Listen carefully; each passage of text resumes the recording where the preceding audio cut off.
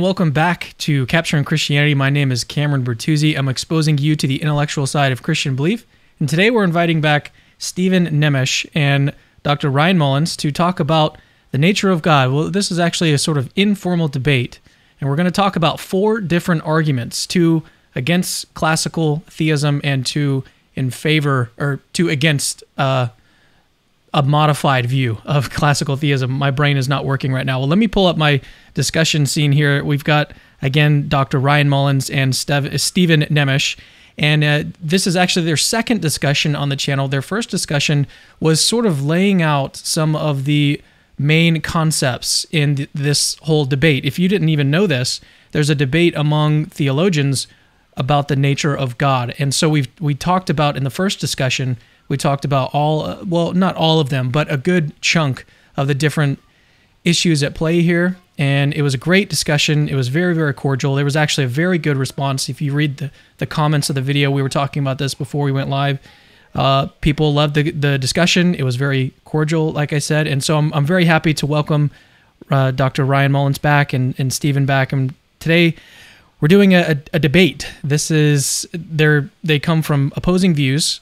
Ryan is a modified classical theist. That's what his the label that he gives himself. And Steven is just a classical theist. And we'll get some clarity at the outset on what these terms mean. If you're just coming to this discussion, you haven't watched the previous one, which, by the way, I highly recommend that you listen to the other one. If you're watching this one in the future, you're not watching live, then I highly recommend that you pause this one, check the link in the description of this video, and watch that one first. It's going to introduce a lot of the concepts that you probably need in order to really understand what's going on in this discussion today. But let's at least, I'll pass it over to you, Ryan, and let's get a perspective from you. Just lay out some of the basic terms. I know that we went into a whole lot more detail in the first discussion, but just give me lay out what your position is. We'll pass it over to Steven to get his position, and then we'll move into some of these arguments here. Right. So the model of God that I'm going to be defending in today's episode is what's called like a neoclassical or a modified classical view of God. And so the idea is we reject 4 classical attributes. You reject timelessness, immutability, simplicity, and impassibility. And what you do is you replace them with temporality, mutability, what you call unity, and passibility. And so from there, you can say more things about this model of God, which is that it's a model of God that affirms that God has some sort of exhaustive knowledge of the future. And also that God is has other properties like necessary existence, aseity, self-sufficiency, maximal power, maximal knowledge, maximal goodness, these sorts of things. So it really is the main issue here. The difference between Steven and I is over these 4 classical attributes. Steven, why don't we get you to lay out your position? Would you disagree with anything he said there? No, I wouldn't disagree with what he said, although I would disagree with the position that he's going to be arguing for today.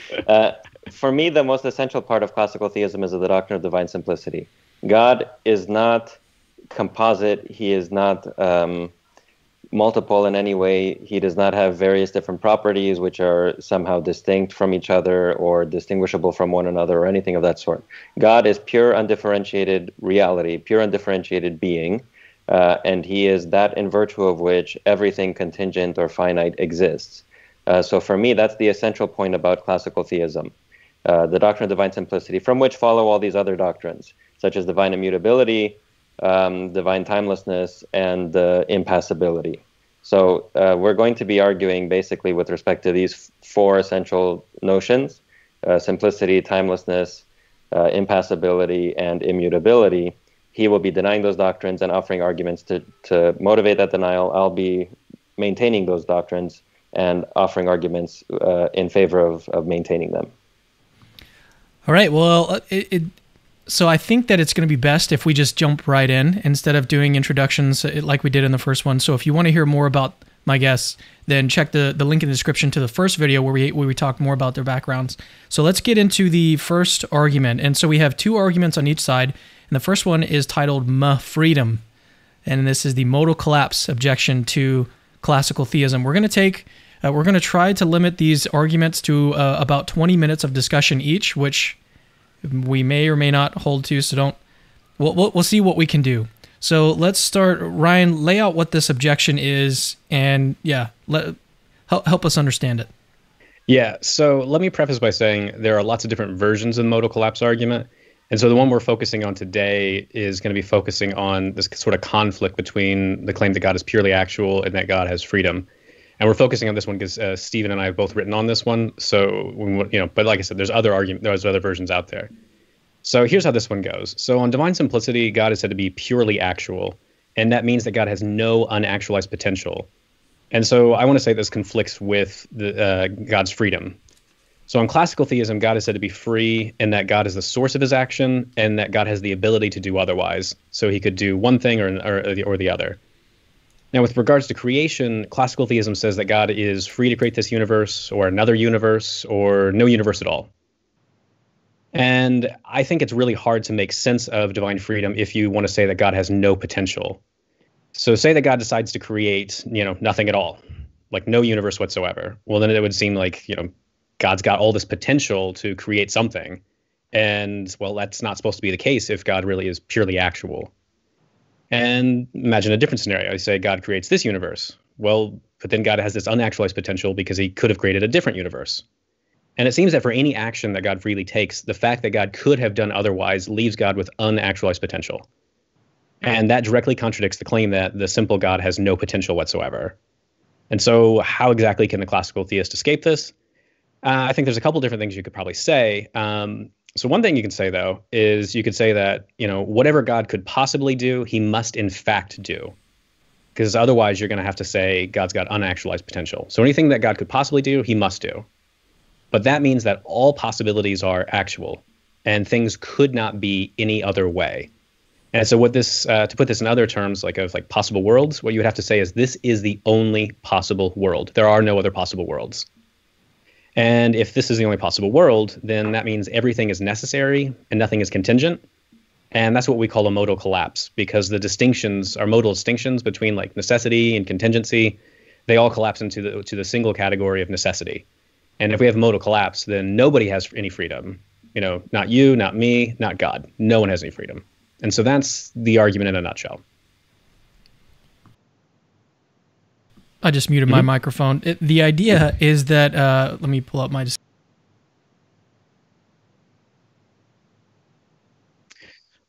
Right. No, like hardly anybody wants that. So to give you an idea of like how bad it was, like there was some versions of kind of based on divine simplicity in the Islamic tradition that popped up and it entailed what they called the heresy of necessitarianism, that everything becomes absolutely necessary. And so, like I said, they called it a heresy. And so they're like, no, none of that. So like it's a very controversial view. Here's some of the consequences, I guess, if you get a modal collapse. So not only does no one have freedom, not even God, a lot of different things you want to say, like say in like your theodicy, like how you kind of deal with the problem of evil.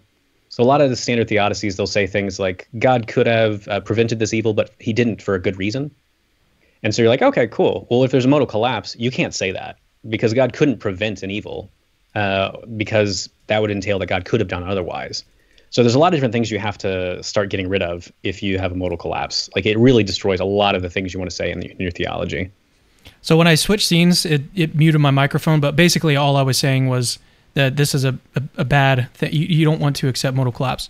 That's all I was saying, and then I passed it over to Ryan, and he expanded on that. So Steven, let's turn over to you. What are your initial thoughts on this argument? I agree that modal collapse would be a problem. I don't want to accept the conclusion of modal collapse. But at the same time, I don't think that the argument from divine simplicity to modal collapse is convincing for the following reason. It seems to me that the argument imposes upon God a kind of notion of agency that is applicable in the case of creatures, but that does not really apply to God, given the doctrine of divine simplicity. Because God is absolutely, pure, undifferentiated reality, that means that he can't make choices. That means that he can't undergo a process of deliberation. He can't make a decision to make this world rather than another. Again, something that's purely actual does not undergo any process of deliberation, and it doesn't make a choice. In us, our making a choice is an actualization of a potentiality that we possess. I am capable of continuing to sit here, or I am capable of getting up and leaving somewhere else. And when I do make a choice, that's an actualization of a potentiality that resides in me. If God doesn't have potentialities, then that means that this model of choice can't be applied to him. But then the question arises, okay, how is it that you can prevent a modal collapse if God is not making a free choice in order to create this universe rather than another, or rather than no universe whatsoever? I think at this point that it would be worth noting that the modal collapse argument presupposes what I have called in a article that I've written, the difference principle. The difference principle can be stated like this. A possible difference in effect presupposes a possible difference in the cause. And we can illustrate this difference principle by appeal to ordinary examples. I have a car, I drive a Volkswagen Jetta. When I step into my car, if I don't immediately melt because of the Phoenix heat and my car's been sitting in the sun all day, if I don't immediately melt, I manage to put the key into the car, and when I turn it, the engine starts. And that happens more or less every time that I do it. Now, suppose one time I put the key in and I turn it, and the car doesn't start, the engine doesn't ignite. The difference principle says that this difference in effect presupposes a difference in the cause. And the cause here is understood as that total mechanism that explains the ignition, whatever it is that takes place from the moment that I turn the key to the ignition of the engine. Because the effect is different, that presupposes that the cause must be different. And the cause here, once more, is being understood as this total process. And this difference principle is entirely plausible. It's totally reasonable. That's the way we reason. That's the way we think about our interactions with the world. If normally something happens as a result of a causal process, and then on one occasion it doesn't happen, that means that something must have gone wrong with the process. There must be something different about the process as cause in order to explain this difference in the effect. My suggestion is that the classical theist who wishes to maintain the contingency of the world has to deny the difference principle. God can remain totally unchanged, entirely self-identical across all possible worlds, so to speak, even though the effect that he produces differs from world to world. In this world, he creates me. In a different world, he doesn't create me. In this world, he saves me. Maybe in a different world, he doesn't save me. But these different effects do not presuppose or do not require a difference in God as their cause. God remains entirely the same and unchanged, even though the effect that he produces can be different, from world to world. So I think that the first point of response would be this.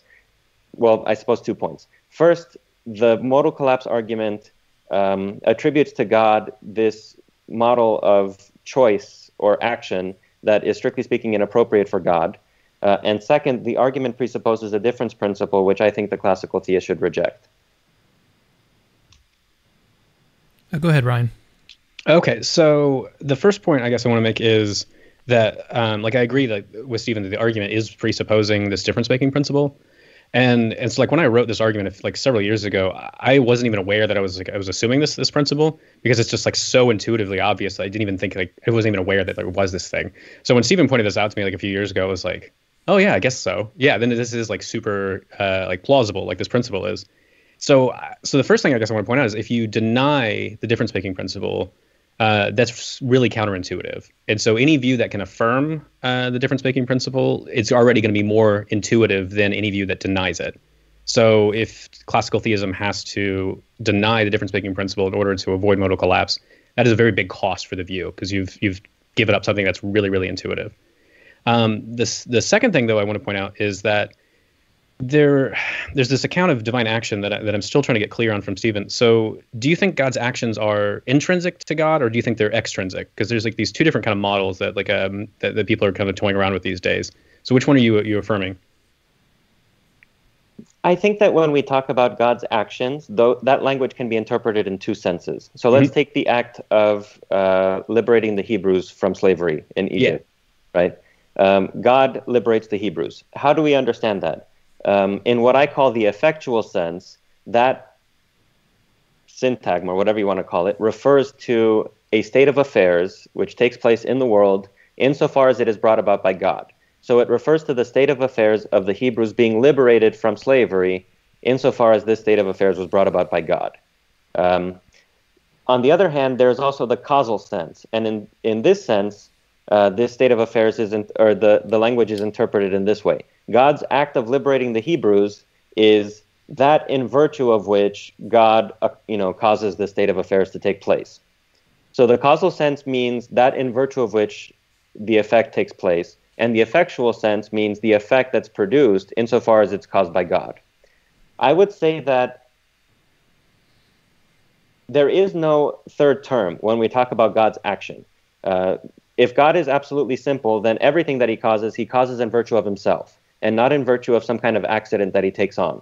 For example, if I decide to play the piano, then my playing the piano is not explained solely by me taken as a substance, but by me with the added accident of intending to play the piano or acting in such a way. So I take on an accident, so to speak, in order to produce the effect. But with God, because he has no accidents, there is no mediating accident. It's just God understood simply, so to speak, and then the effect that he produces. And there is no mediating thing. It's not as if there's a choice that God makes, an intention that he forms, a decision that he makes, that is an accidental modification of him, which then mediates his causal power into the production of its effect. There is simply the effect that he produces, and him understood totally and simply as its cause. But there's no middle term. So to some extent, I would say that God's action is wholly extrinsic, if you understand it with respect to its effect, and it's wholly intrinsic if you understand it with respect to that in virtue of which he causes his effects. He causes his effects in virtue of himself and not in virtue of an accident that he takes on. And his effects are entirely outside of him. There is no production of an internal effect and then an external effect, like there would be with me. I make a decision, I form a decision, so that decision as an accident is an internal effect. It's a modification that I take on internally, which then leads to an external effect. But with God, there is no mediating internal effect. There is only the external effect and the internal cause, which is identical to him. Right. Okay. So I've got these two senses in which I can talk about act, but so if you've got an intrinsic Ryan, would model, you mind explaining? Explain the difference between explain the difference between an intrinsic and extrinsic action. Yeah, so in intrinsic action, it's supposed to be, it's supposed to be quite intuitive. It's like an action is something that I do. It's an intrinsic feature of who I am. And so if you want to say give me an example. So like I go to pick up my glass of water and I drink a water, that's an action. And that's what I do. So so when you say Ryan's action, you're referring to some intrinsic feature about me. Okay. Yeah. So any action you perform, you just got to say like, that's an intrinsic feature of you. Like that's a thing you do. It's not a reference to something else. It's a reference to you. And so intrinsic models of divine action, like they're the most popular views throughout history, because the idea is like when I'm referring to like a divine action, I'm referring to something about God, like God did that. So God freed the Hebrew people, God created the universe, God did this, so on and so on. Those are intrinsic features about God. But if you do an extrinsic model of divine action, this is a relatively new view. Someone named Matthews Grant has a new book out on this called Freedom and Universal Divine Causality. And so he tries to tease out this extrinsic view, and he says these two views are mutually exclusive. So it's one or the other. So either divine actions are intrinsic features of God or they're extrinsic features. Now, if they're extrinsic features, which sounds a bit like what Steven's saying at some points, you're going to say God does not have choices, God does not have intentions, God doesn't have deliberations, any of the sorts of things. What you're saying is God doesn't even have actions, because the statement God acts is actually referring to features extrinsic to God, completely about the world and nothing about God at all. So when I say God created the universe, in the divine act of God creating the universe, what I'm really talking about is there's the universe existing with some kind of property, like being causally dependent upon God or something. So I'm making a statement about the universe. I'm not actually making a statement about God. So I think there's a problem for each view, though, if you want to go with either of these ways to avoid the modal collapse. So that's why I was trying to figure out like which one Steven wants to go with. So then I can go, well, here's this problem for this view. Here's a problem for the other view. Or we could just go. It sounds like he's kind of embracing both. Right. And if they're mutually exclusive, then I don't know how to. Yeah, I don't know how you could have both, though. I want to eat my cake and have it too. That's the thing. Right. Yeah. So I would say this: God produces his effects in virtue of something intrinsic to him, namely in virtue of himself. Mm-hmm. So there is an intrinsic element. God himself is that in virtue of which his effects are produced. But I would say that his effect is entirely external. For example, when you think, for example, about the action of imagining something. Say you're imagining, going suntanning on the beach. that is an internal action, right? You go from not imagining something to imagining it as a result of a decision to start imagining. And the imagining takes place internally. It's an accident that you take on. It's not something outside of you. Right. And that's what happens also when we make a choice. First, we make a decision. We take on this internal accident. And that internal accident sort of, directs our causal power, so to speak, into an outside effect. What I'm suggesting is that there is no internal action for God. He does not form an intention. He does not make a choice. He does not decide to do something. He simply, in virtue of himself, produces an effect contingently. Right. And the effect is entirely external to him. Yeah. So everybody wants to say the effect is external. The issue between these two different models that Grant's toying around with is what the act refers to. Does the act really refer to God, or does God not actually have any acts, and it's really completely extrinsic to God? So everybody's happy to say the effect, but we're interested in what the reference is for action. Is it God or is it something else? What I mean to say is that depending on how you interpret the language, it could be one or the other way. I don't know that the two views are necessarily exclusive, because if you interpret the act causally, it just means that in virtue of which God produces this effect, and that is himself. And if you interpret it effectually, then it is the effect that is produced by God insofar as it is produced by God. Okay, so let me run, I guess, an argument against, or some of the consequences for the intrinsic view, see what you think of it, and then we can run the argument against the extrinsic view, just see what you think of that. Sure. So Matthew's Grant, he points out, if you want to have simplicity and the intrinsic view, he says you're going to end up denying God's freedom, because God cannot act any other way. Because God's one act is the same across all possible worlds.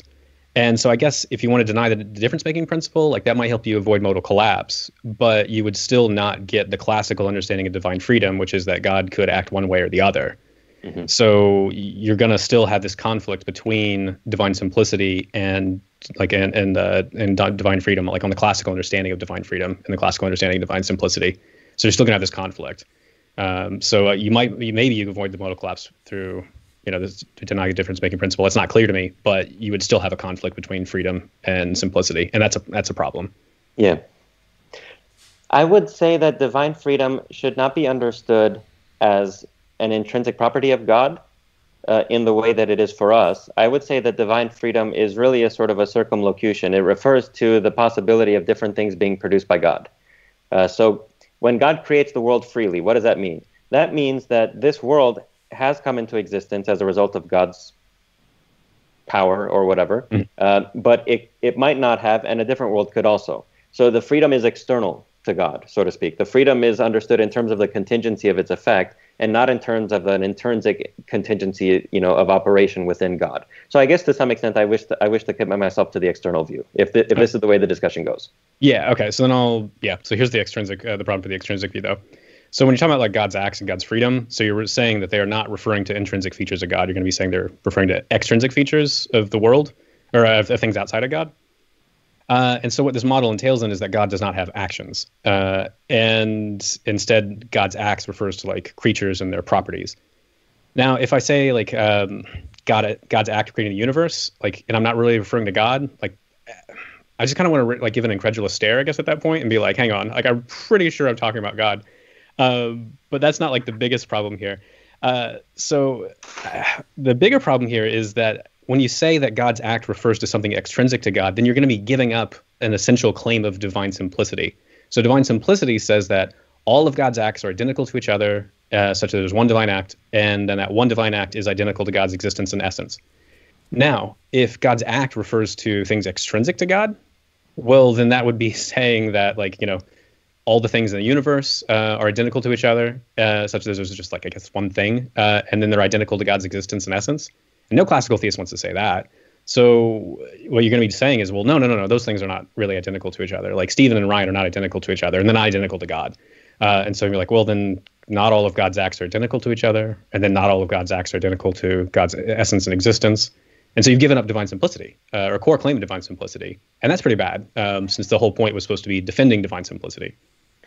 Yeah, that's a good point. I wonder here whether the terms that Matthew's Grant has established are not perfectly helpful. I would say that that in virtue of which God creates me, creates you, liberates the Hebrews, reveals himself to Paul, shows grace to a sinner. That in virtue of which all these things are produced is identical to God. But the effects themselves are obviously distinct from one another. Paul's, the revelation of God to Paul took place 2,000 years ago. The creation of the world took place however many billions of years ago. This conversation right now is happening, now. So the effects are different. In God's actions understood in the effectual sense are not identical to each other. Right.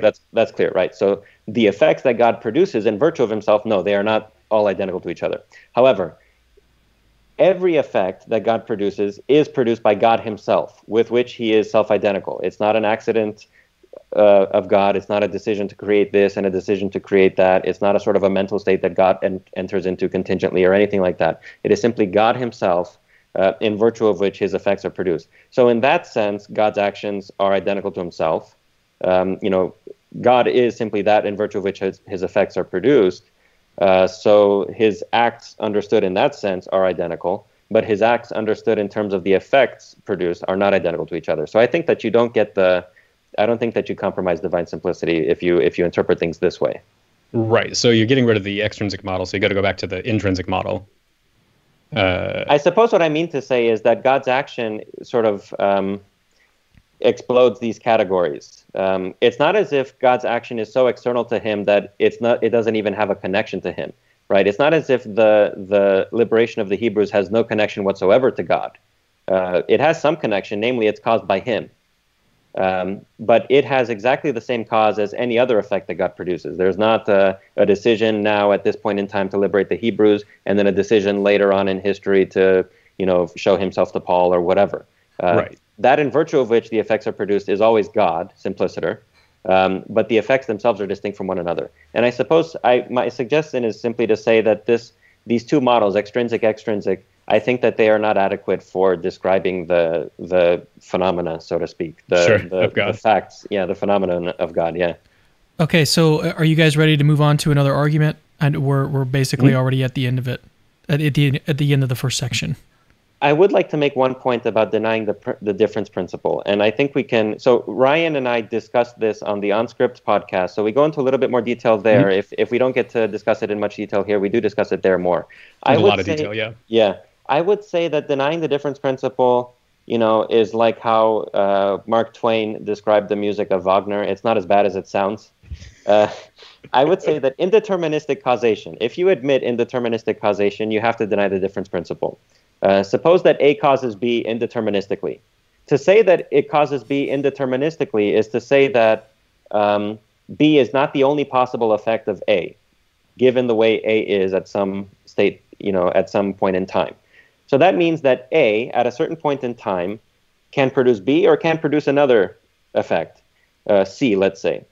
Now, if it can produce one and it can produce another, that means that the possible difference in cause, or the possible difference in effect, is not, does not require a possible difference in cause. That's precisely what it means to cause indeterministically. It's to one and the same state can result in different, mutually exclusive effects.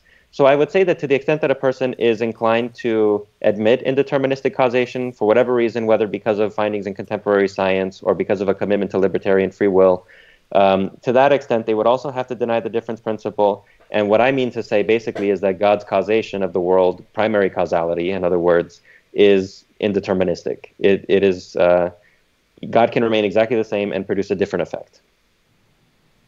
Brian, one of the things that popped up in my mind as you were laying out the argument originally was that it seems like the classical theist could just deny the principle of alternate possibilities.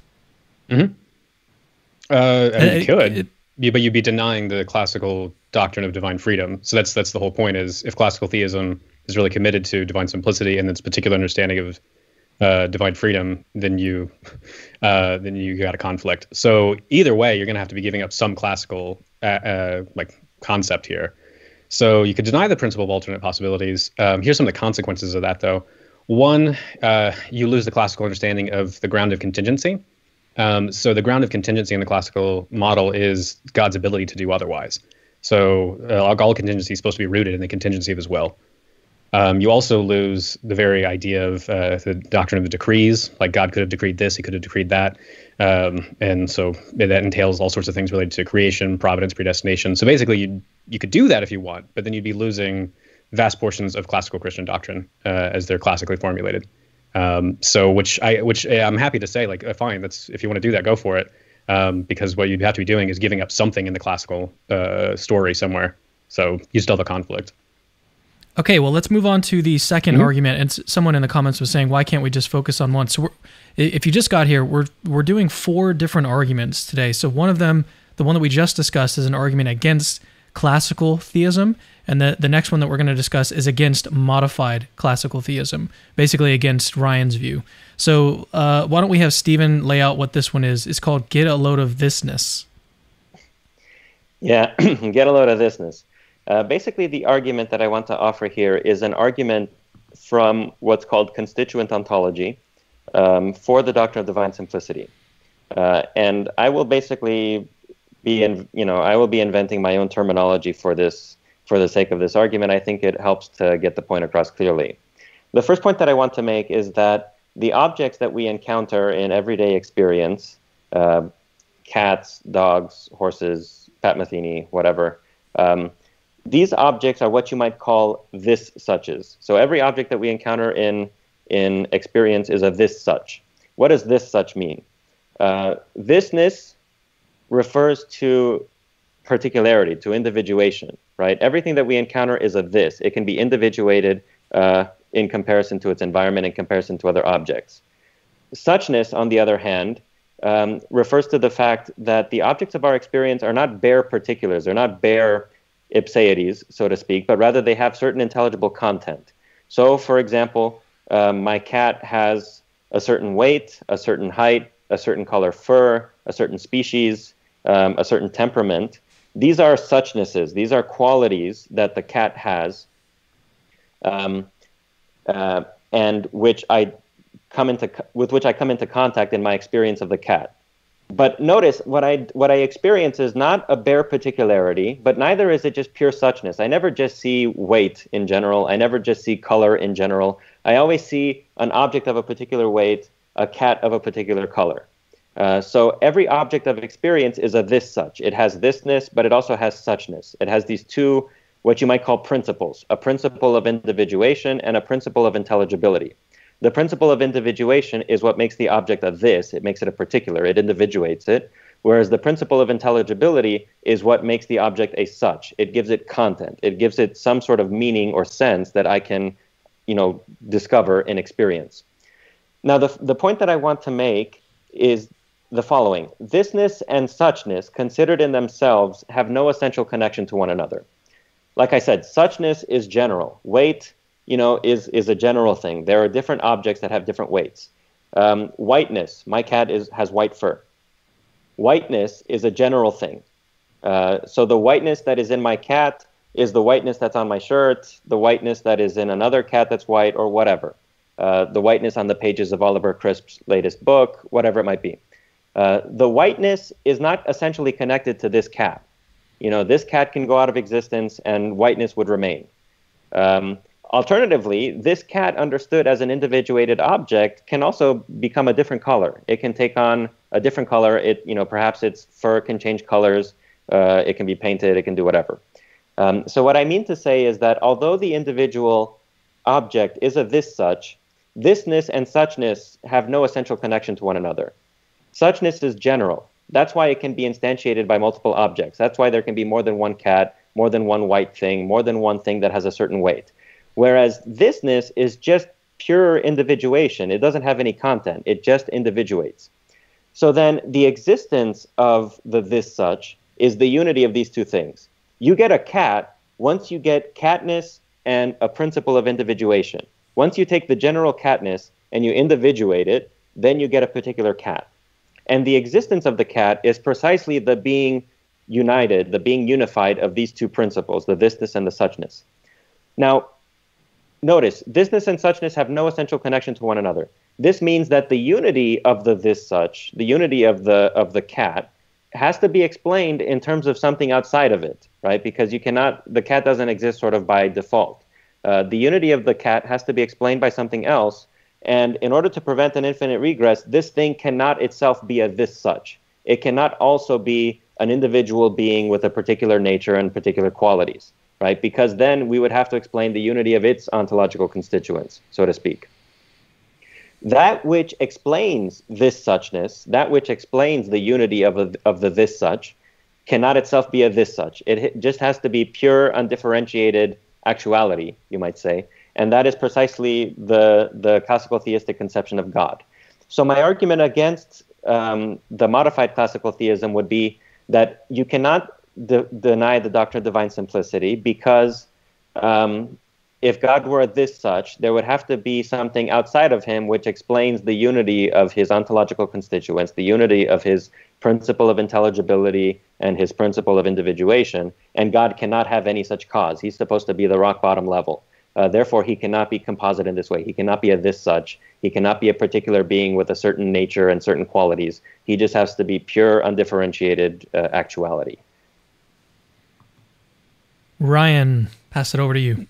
Mm-hmm. So with this sort of argument, there's a bunch of assumptions in there that I find a bit confusing. So one of the things is it seems like this argument saying there can't be any bare particulars. You can't have a substance without properties. And then it gets me to this, well, not okay, so you don't want to, Steven doesn't want to say God's a substance. So I've got this thing that I can't actually call a thing either, that has, so it's no particular thing with no particular properties. And so there's no thing with no particular properties that explains all of reality. Mm-hmm. That just sounds weird, right? The way I just said it obviously sounds weird. There's no particular thing that with no particular properties that explains reality. Right. Yeah. So I'm trying to figure out what the conclusion really is. And I know it's supposed to be divine simplicity, but if it's no particular thing with no particular properties, again, it sounds like atheism. So it's not a substance. So it has to be something at least substantial. I don't know what the conclusion is. So if I don't know what the conclusion is, I can't figure out if the argument's really sound. Do you see what I'm getting at here? I don't, if I don't know what God is, then again, I'm left with no particular thing with no particular properties. Right. That's let's just start right there. There's some other assumptions we can get into in a minute, Steven, but start with that one. Do you have a syllogism for this argument? Here's a syllogism. Let's say every this such is dependent upon something else for its existence. God is not dependent on anything else for his existence. Therefore, God is not a this such. That might be a quick syllogism, right? So basically, the idea is that this ontological category of this suchness implies the necessity of a cause. It implies the necessity of an explanation for the existence of something. And because God himself cannot have anything that explains his own existence, he therefore cannot fall under this category. He cannot be a this such. Okay, and so are you taking the this such? Is that like a literal composite of some sort? Yeah, I would say that it's a composite, but I wouldn't say that it's two pieces put together, right? My hand is a composite of 5 fingers.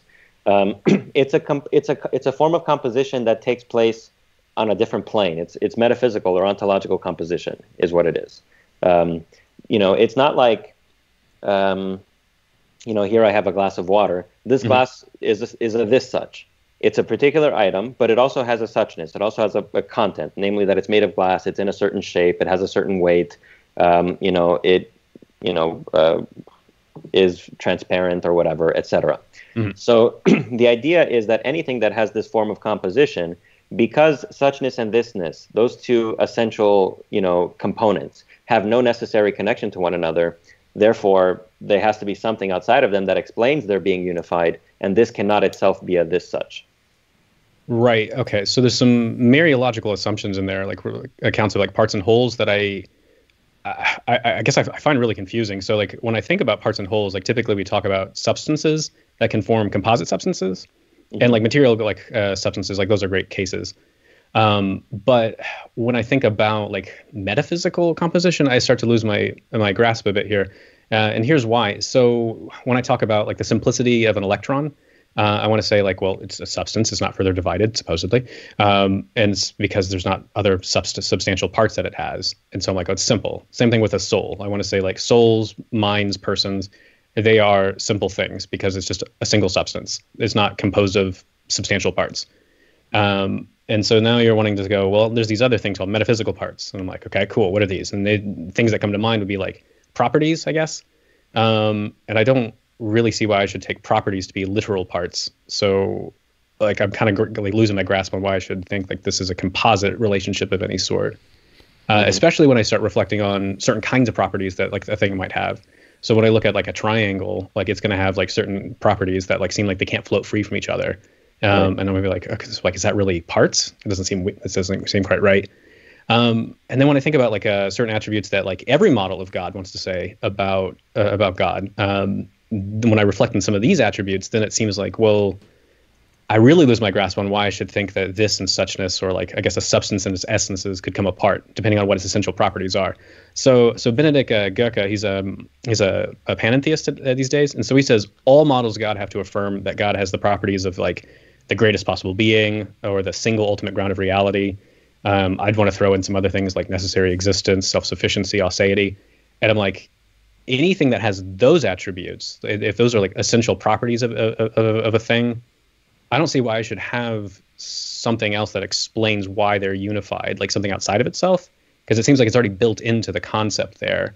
And so that's like a step there that I'm missing in this argument here of like, how do I get there? Like, why is it just that there's a thing like a substance and it has properties? Why should I think that in all of these cases of substance and properties that they can come apart? Because it seems like if you have like a thing that's like a necessary existent being, well, that couldn't come apart. Its substance and its property couldn't come apart. At least that property. Maybe other properties could, but like its necessary existence, I don't see why that could come apart. Well, we'd have to, I think, become a little bit clearer on the nature of suchness, because that's essentially what we're describing here. Mm-hmm. Suchness basically is the totality of the intelligibility of an object. Suchness is everything about an object that can be known. Mm-hmm. And we refer to these things as qualities or attributes or properties, whatever, things that can, and things that can be formed as predicates in a sentence, in a judgment about something.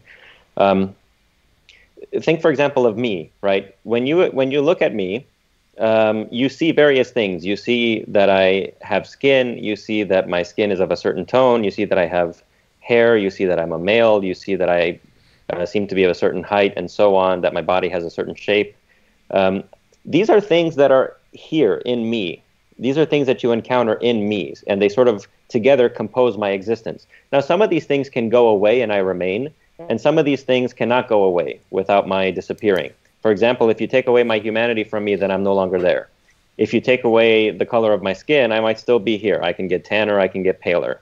I can lose weight, I can gain weight. So some of what goes into the suchness of a thing is accidental or contingent, you might say, but some of it is essential to it. It cannot go away without the thing itself disappearing.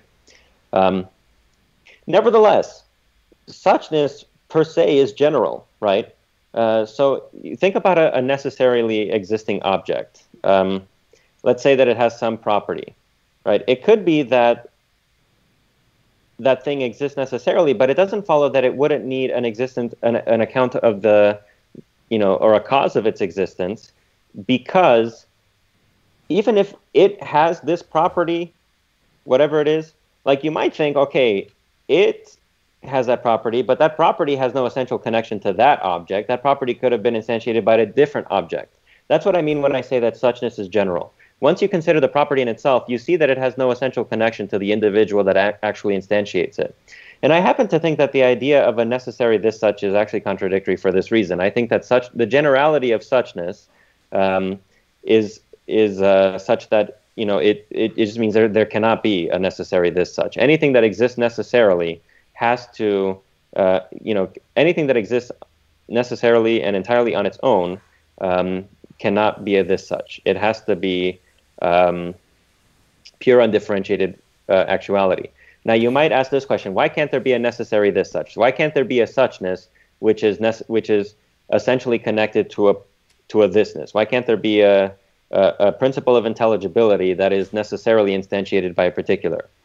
The first point that I would make in response to this is that such a line of reasoning leads to an ontological argument. You can go straight from the concept of a thing to its existence in reality. So if you're inclined to refuse the ontological argument, then you would have to reject this view. But I would also say that it seems to me that such a proposal is actually not far from the conclusion that I was trying to get at.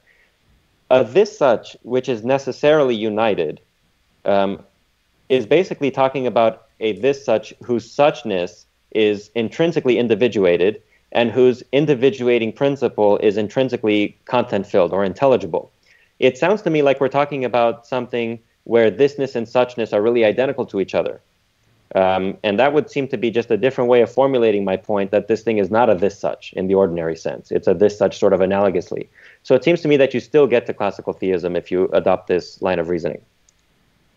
Okay, so I have three thoughts. The first one is, so suchness is something that it's this whatever makes something intelligible.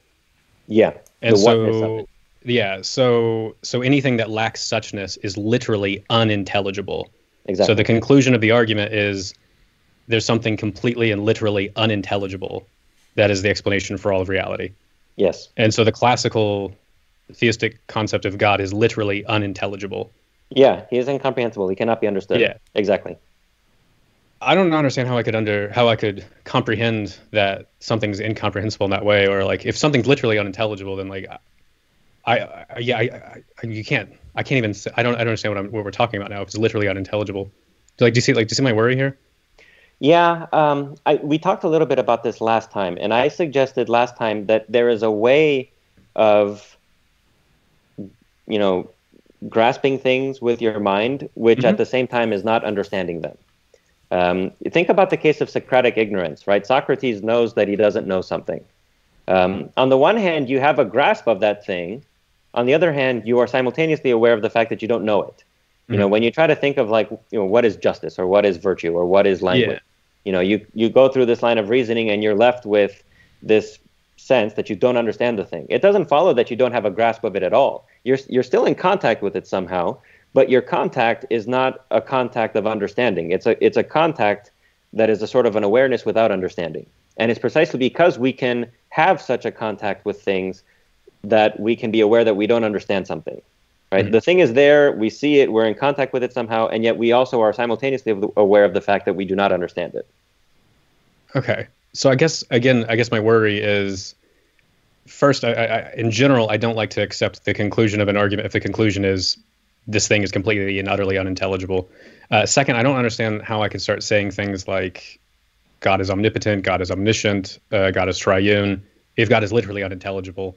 And then further, like the classical tradition was really uncomfortable for a long time saying God was infinite.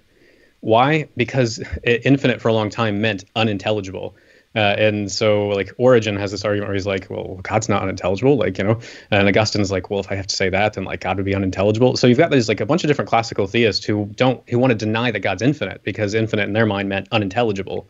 So I feel like I've got this conflict here within like the classical tradition that of like, do I really want to say God's unintelligible? That seems weird.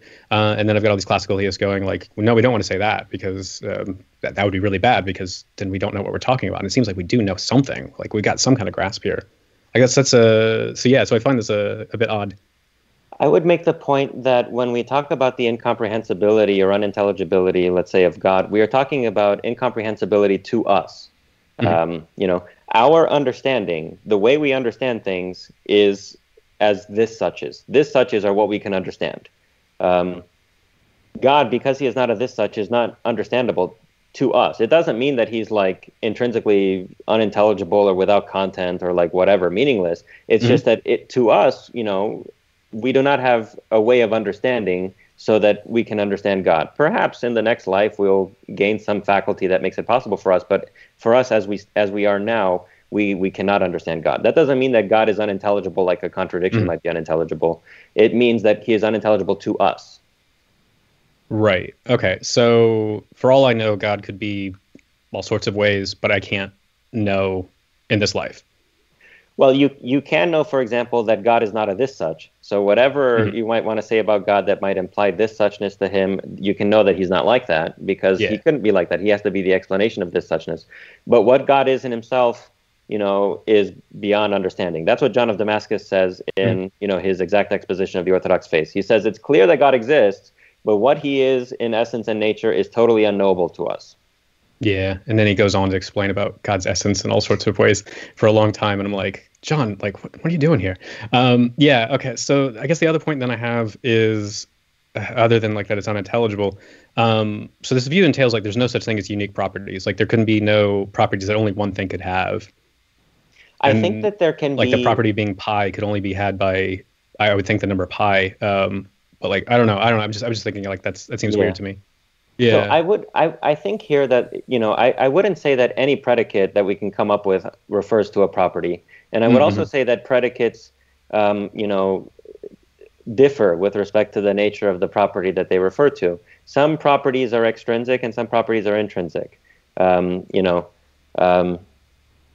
For example, there are a lot of extrinsic properties that can only be had by one thing. For example, the first human being on Earth, that can only be had by one thing once it happens. Nothing else can be the first on Earth. But it doesn't follow that that's not really the sort of property that I'm talking about. In order for there to be a first human, there has to be a human. And what I'm really referring to is this more basic level of composition, these intrinsic properties, these internal properties, which, build up the being or the existence of the particular object. Those are the ones that I'm concerned with. There can be unique properties in this extrinsic Cambridge sense of like the first person to step on Earth, the first person to talk to Steven, the first person to whatever, get married. There can be like firsts in those extrinsic ways, but these extrinsic properties presuppose the existence of the individual being, and it's the individual being that we're talking about when we mean there cannot be unique properties, right? There can be no unique type of thing, that's true, but there can be unique things with respect to their extrinsic properties. Okay, so it's a really interesting consequence that in my mind just like lowers the probability or the plausibility of this sort of view, because it seems to me you could have unique properties like the greatest possible being or a necessary being or the sole ground of ultimate reality. It seems like those are like unique properties that only one thing could have. So the final point I guess I had was, so you said like if I want to reject a bunch of these things here, then or if I want to say that God has the property of necessary existence, I'd have to affirm something like an ontological argument. I'm happy with that because but I also think like a bunch of cosmological arguments would get me there too. So like arguments from contingency, the Kalam cosmological argument, like there's a bunch of different these sort of arguments get me to necessary being. So it wouldn't have to be just the ontological argument.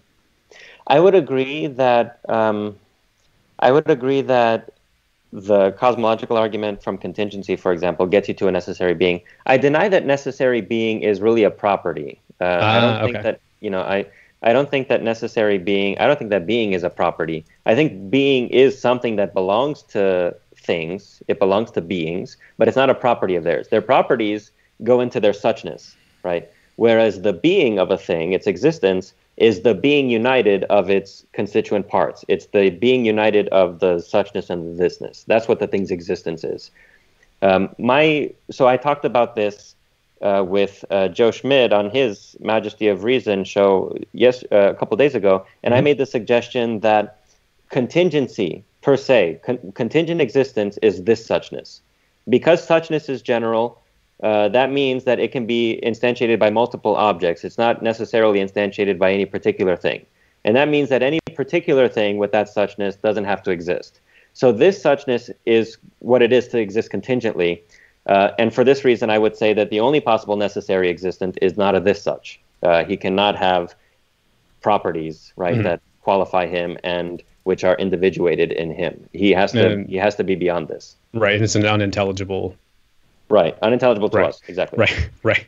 Okay. Hey, can I ask Steven something? So I think as you were laying this out, I was kind of thinking about going back to the syllogism that you gave. You said every this such is dependent.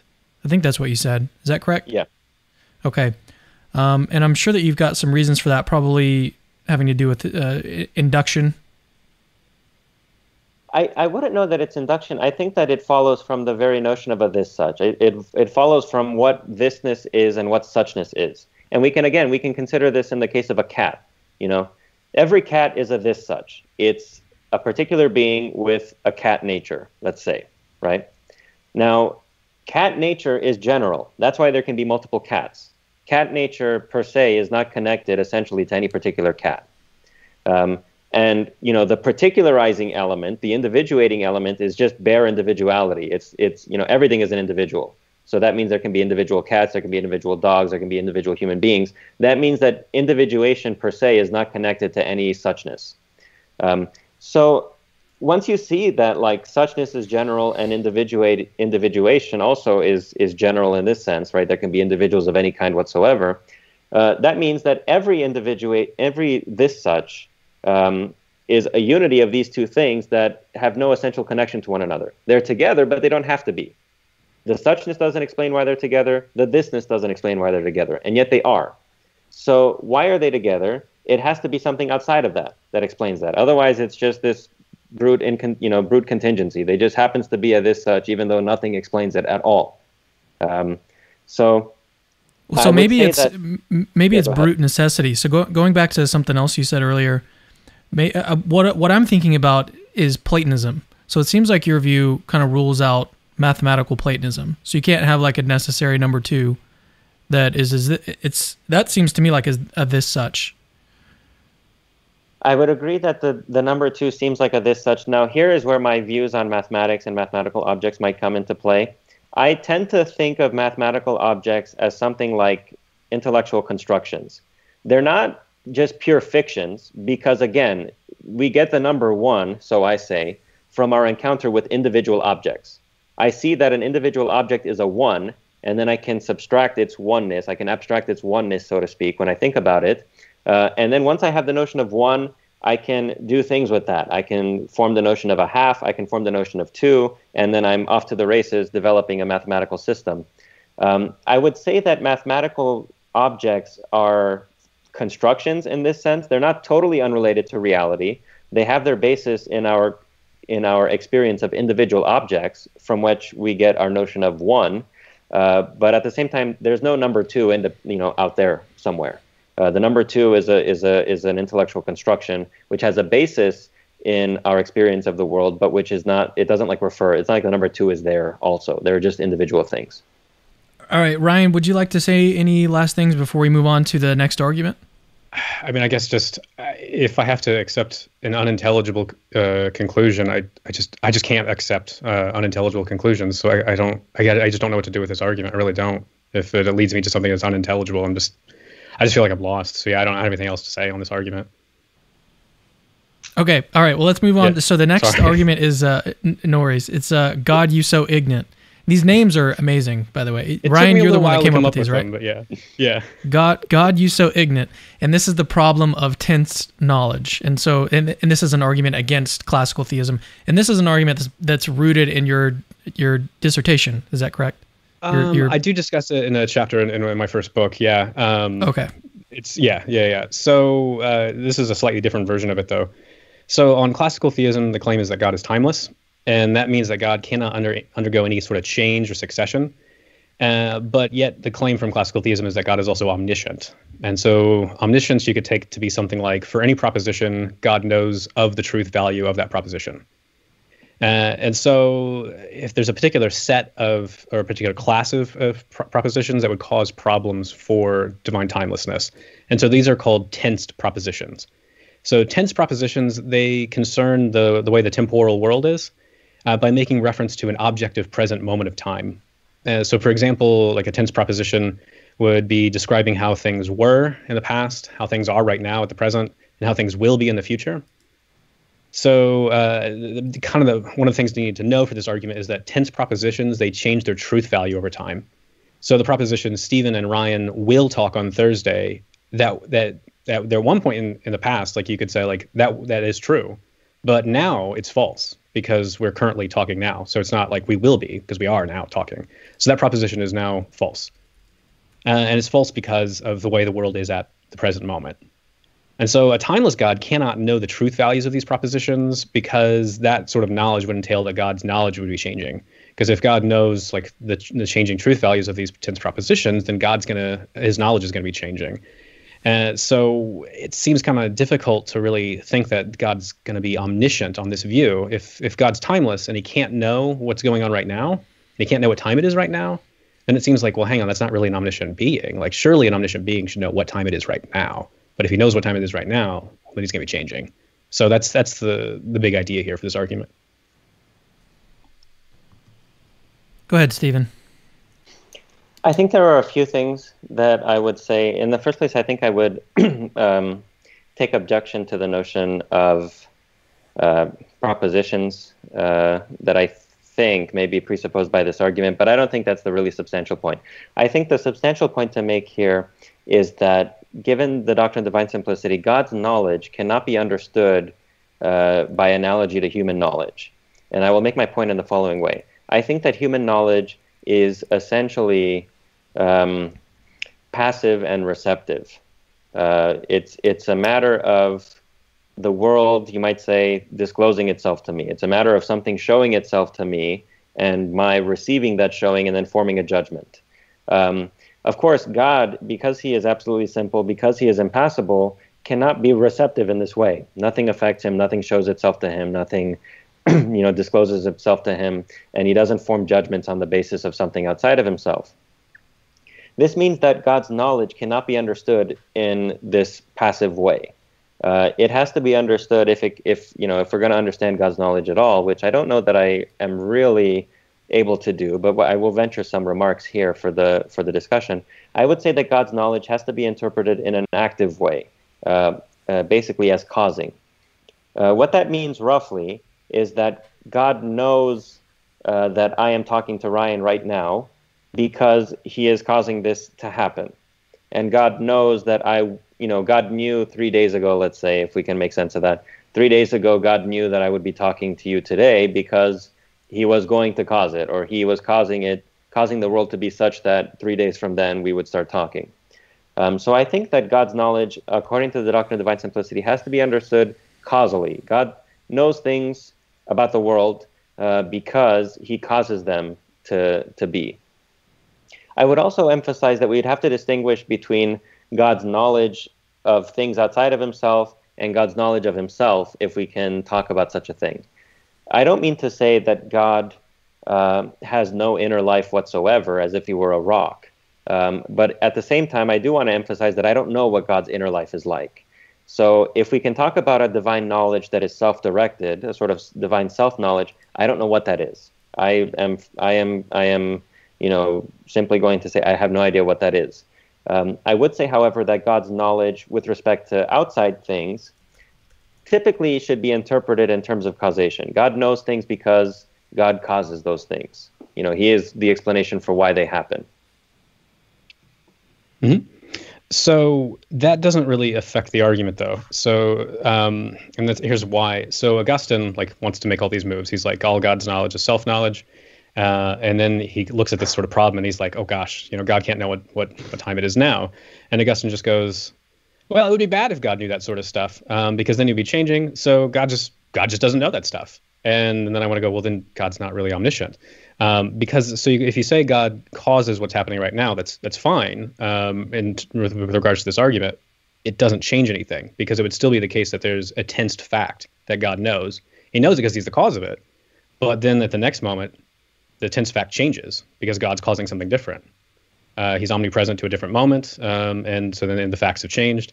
And so if God's knowledge is going to be reflecting the changes that he's actually causally bringing about, again, you're still going to have these changes in God's knowledge. So we can make the knowledge causal, but it doesn't change the shape of the argument. I think that your response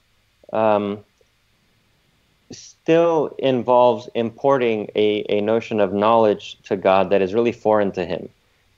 So I will say this: God's knowledge is not a matter of being related in a certain way to true propositions, for example.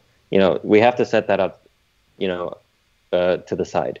God is not really related to anything outside of himself in divine simplicity. So any conception of knowledge whatsoever that would seem to suppose some kind of external relating on God's part has to be rejected. God does not know in that way. Now, so it's the case that God doesn't know. So we're definitely saying God doesn't know what time it is now, but we want to say God's knowledge is not propositional at all. I mean, I would say that God does not know what time it is now if knowing here means knowing the way that I do. right? In this Right. passive, receptive way. Then no, he does not know in that sense. How does God knowledge, how can we say that God knows what time it is now? I mean, effectively, you would have to say that God is causing the present moment. That's what it is. God is causing the total state of affairs that obtains at this present moment. Now, I think also here there's a central difficulty, because the doctrine of divine simplicity and classical theism more generally is a highly philosophical doctrine of God that does not really lend itself to a personalist understanding of God, right? It seems like ascribing omniscience to God seems, unmotivated. If this is the way, if God is the cause of everything and he's not passive and receptive, he doesn't know in this passive and receptive way, then, it seems like why would we talk about God's knowledge at all? I would say that talk about divine knowledge is biblically motivated. The Bible depicts God as knowing things. Before the word comes out of my mouth, you know it. My sitting down and my rising up. If I go to Sheol, you're there. If I go up to heaven, you're there. I would say that God's knowledge is, the language about God's knowledge is biblically motivated, but I think that in light of the doctrine of divine simplicity, it has to be reinterpreted as referring not so much to an intrinsic state of God, a kind of a passive receptivity to states of affairs that is reflected in an adequate judgment. I would say that God's knowledge, these biblical affirmations about God's knowledge are really affirmations about the way the world is. There's a psalm, I forget which psalm it is, where the psalmist is, decrying the language of some people who say that they will escape God's judgment because, does the Almighty, does the Most High really have knowledge? Does he see these things? Right? We're going to get away with it. God doesn't know these things are happening. He minds to himself. And of course, the psalmist rejects this position. I would say that the doctrine of divine simplicity would require interpreting God's knowledge in terms of the way the world that God has created functions. God knows everything in this sense. Sinners will not get away with it. No matter where you are not, outside of God's attention. You are not, in a place where God couldn't possibly produce an effect or, save you, things like that. So God's knowledge is basically a way of saying that we cannot escape God. We cannot get away from him. We cannot hide from him. If we sin, we will eventually be punished. If we cry out to him, our prayer will be answered, etc. It's not an intrinsic state of God. It's a way that God has created the world in such a way that he's created the world in such a way that we cannot escape him. Okay, so I want to just make sure I'm following this. So if I'm committed to divine simplicity, I have to say that God's knowledge is not intrinsic to God, which means I'm going to have to be rejecting a bunch of classical statements from Augustine and Aquinas and Peter Lombard and Boethius and so on. So I feel like that's a really big cost if I have to reject what the major proponents of classical theism are saying about omniscience. And if I have to say also that like God's knowledge is not actually a statement about anything about God, it's a statement about the way the world is. I've lost my grasp on why we should call this knowledge, because knowledge seems to be like things that knowers have. It doesn't seem to be a statement about anything else. So I just feel like that we've just basically given up the claim that God is omniscient and the claim that God knows anything. I just feel like I've lost my grasp on what omniscience could possibly be. It seems like we're just rejecting omniscience, and that seems like a really big cost for any model of God. I think that the tendency is always to use these words, which have a certain meaning in the context of human beings and finite existence, and then to try to attribute them to God, but all the background habits of understanding are still at work. Right? Sure. Obviously, for me, knowledge is something intrinsic to me. It's a property of me as a knower. If God knows things that are contingent, right? If he knows, for example, that I exist, and I interpret this knowing in the same way that I know that I exist as a kind of a passive, receptivity to the fact of my existence, then it's obvious that God could not know in that way, given doctrine of divine simplicity. But that's why when we talk about God, these words, knowledge, power, etc., have to be radically reinterpreted. We have to be aware of the fact that God is utterly unlike us and utterly unlike the sorts of things that we normally and by default use these terms to refer to. before we start talking about God's knowledge, we're talking about whether or not you know who this is, do you know who mommy is, do you know who daddy is, what animal is this, etc. Right? So our language always starts, by referring to the world. But when we accede to the thought of God, we're talking about something that is outside of the world and that doesn't resemble the world in any way. So we have to be aware of the fact that our habits of language have to adjust. We have to make adjustments in our understanding of terms. And that's why I say that when you talk about God's knowledge of external things, you have to basically be talking about the way that God has created the world. Why is it that the psalmist can say, yes, God does know, yes, the Almighty does have knowledge? Because the way that God creates the world, sinners will not escape forever. They will eventually get their comeuppance. Now notice, I'd made a distinction between God's knowledge of something outside of himself and God's knowledge of himself. I don't know what God's knowledge of himself is. I have no idea, right? I just mean to say that God's knowledge of things outside of himself has to be interpreted causally. He causes these things, the world that he has made is of such and such a nature, et cetera, et cetera. Yeah, so again, the worry I have is, so if I start with like my language about other things, and then I say I want to apply them to God, and I've got to make adjustments, sure. If I have to say that like God's knowledge is not referring to God, it's about like extrinsic features of the like things extrinsic to God, external to God, then I feel like that's not even like analogy. Like it's equivocation. Like I've completely changed the meaning entirely, to such an extent that I feel like I should just reject the claim that God has knowledge.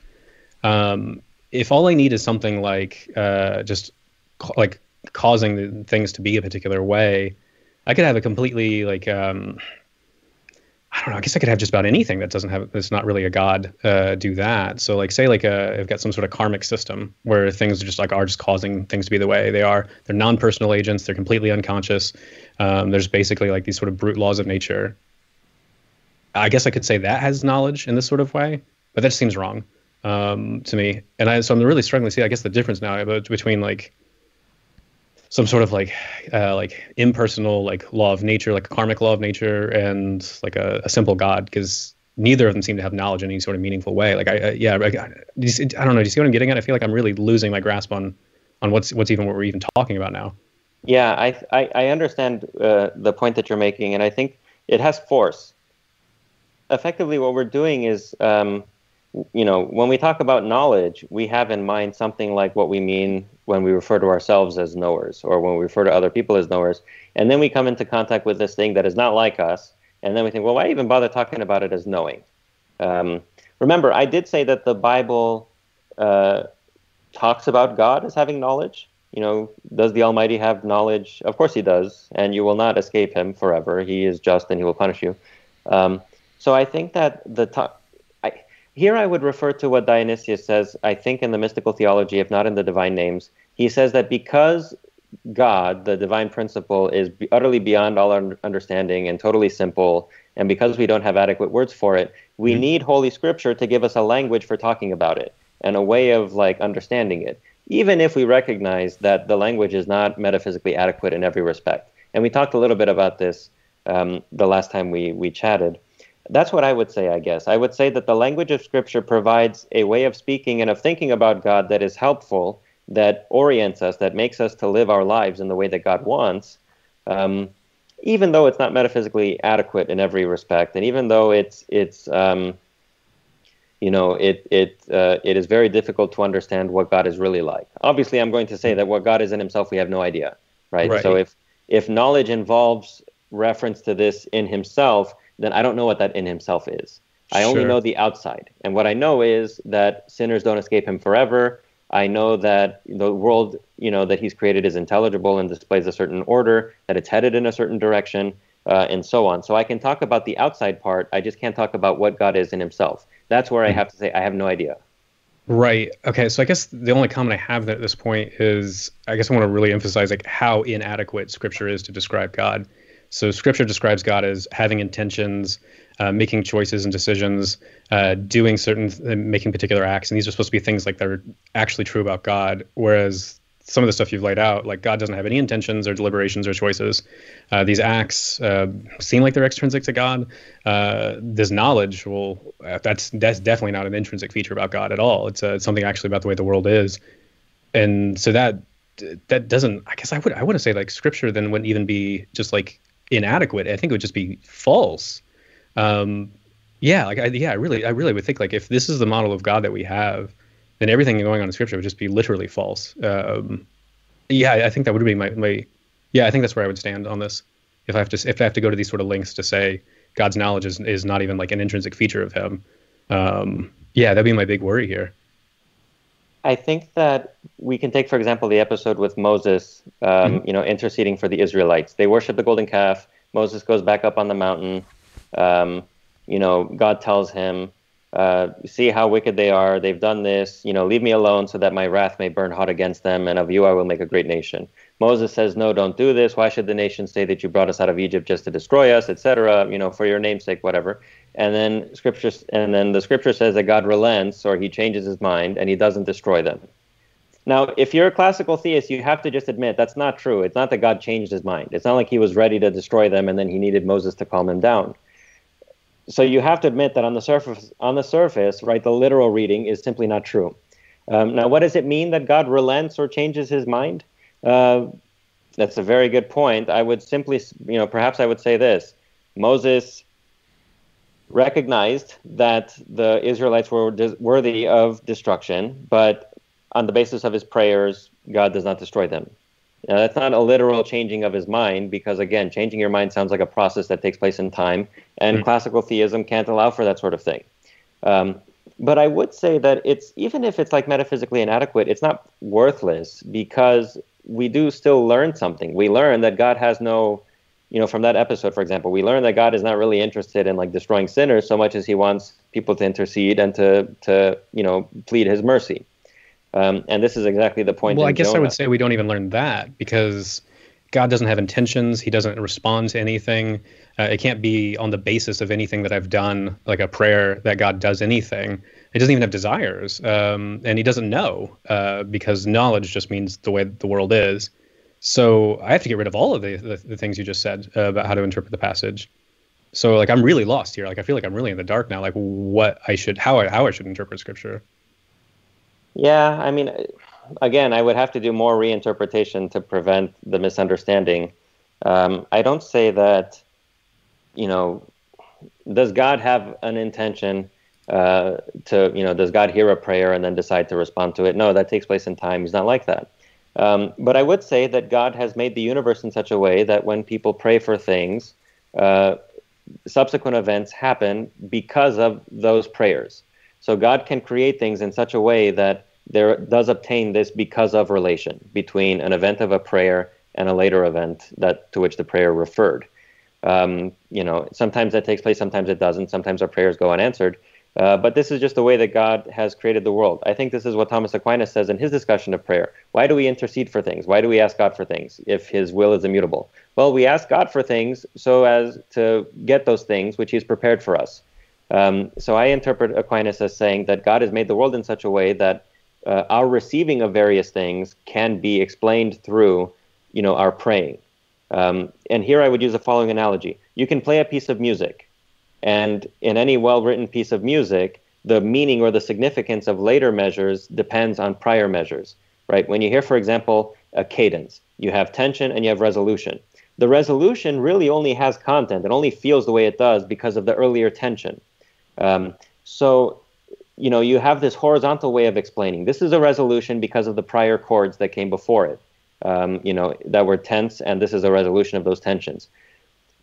But that's a sort of a horizontal analysis. An actual performance depends on somebody playing the instrument, right? So the music itself can be interpreted horizontally, right? The relation between measures or between motives or whatever. But then the music itself only exists because somebody plays it. And something similar happens in the world. Some events happen because of our prayers, but the whole thing only happens because God causes it, right? So there's a horizontal level explanation. Some events happen because of other things. For example, I receive a gift because I prayed for it, but the whole thing only takes place because God actualizes the world in that way. Right. So let's, I guess, get really clear on how that happens, though. So it's not that God wanted the world to be this way, because he doesn't have wants or desires or intentions. It's not that God chose the world to be this way, to set the world up this way. So he doesn't have, because he didn't have choices. He didn't act to make the world this way because he doesn't have those sorts of actions. And there's no difference-making principle. So God it's just this pure actuality, and a world just some particular world kind of happens to come into existence that has these features. Yeah, this is the way the world, this is the way the world is, that God has created. This is how God has created the world. That's what you say. Yeah. Okay. Would you like to move on to the last argument? Yeah. Do we have time for it? Sounds like a good time. Yeah, we've got time. Yeah. Okay. No one's really sent in any questions, so if we do start to get questions in, then we can maybe turn to those at the very end. But I think that we have time. Yeah, and let's get to. So this one is called "Oh Behave," the horny God objection. So we'll turn it over to Steven to lay this one out. Actually, I would prefer that Ryan formulate the argument, and then I will respond to him. So let him formulate it, and then he can provide a response, and then we can go into the discussion further. Yeah. Okay. So this is one of the most entertaining arguments I've ever got to write on. So it's focused on this particular understanding of passibility. There's a couple different ways you can understand divine passibility, but a lot of people who affirm divine passibility, they like to play up the fact that God has empathy. And so Linda Zagzebski has this particular claim that God is omnisubjective, which means that God fully understands what it is like to be you. So he's sort of like Bill Clinton. He can say, "I feel your pain" in some sort of way. And there's like really deep sort of way. And he can say it for everything. Every sort of conscious state that any creature has, God can say, "I feel that. I understand what that's like." And so this guy named Richard Creel, he just kind of goes, whoa, hang on a second. So God feels literally everything that you feel. And if you're going to affirm omnisubjectivity, be like, yeah, everything that you feel. And so Creel's going to be like, oh, wait, no, everything? You mean everything that you feel? Be like, yeah. And we're like, okay, well, does God know what it's like to be horny then? And you're like, well, like, yeah, I guess. So, because if he feels everything that I feel, then he's going to know what it's like to be horny. And so there's a couple of ways you could kind of tease this out. One way is just to go, hang on, like if I have to say God knows what it's like to feel horny, like something's just gone wrong here. Like that's really creepy. And you don't even have to really tease out the objection. You can be like, that just is a creepy, full stop. And so I can't buy this model of God. Another way you could kind of tease it out is the way Creel does. He looks at some other cases. So a sadist is one of the examples that he looks at. So a sadist is like someone that just really love inflicting pain on other people. And so the sadist might be really happy about torturing his innocent victim. And so Creel's like, so God knows what it's like to take delight in torturing the innocent. Well, that seems like that would conflict with God's perfect goodness. You can't have a good God know what it's like to inflict pain on an innocent person and just in delight in that sort of stuff. So you could either just go horny God, that's creepy, don't want it, or you could try to tease it out a bit more in this sort of way and be like, it seems like God's empathizing with some really immoral emotions, and can a perfectly good moral being actually do that? I don't know. And so that's the objection. Steven, was there something you want to add to that? Yeah, I would add an even further point. I would say that typically our feelings are responses to environmental stimuli, so to speak.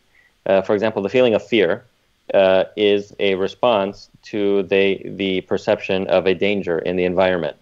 And my fear is rational, let's say, to the extent that there is actually a dangerous thing there.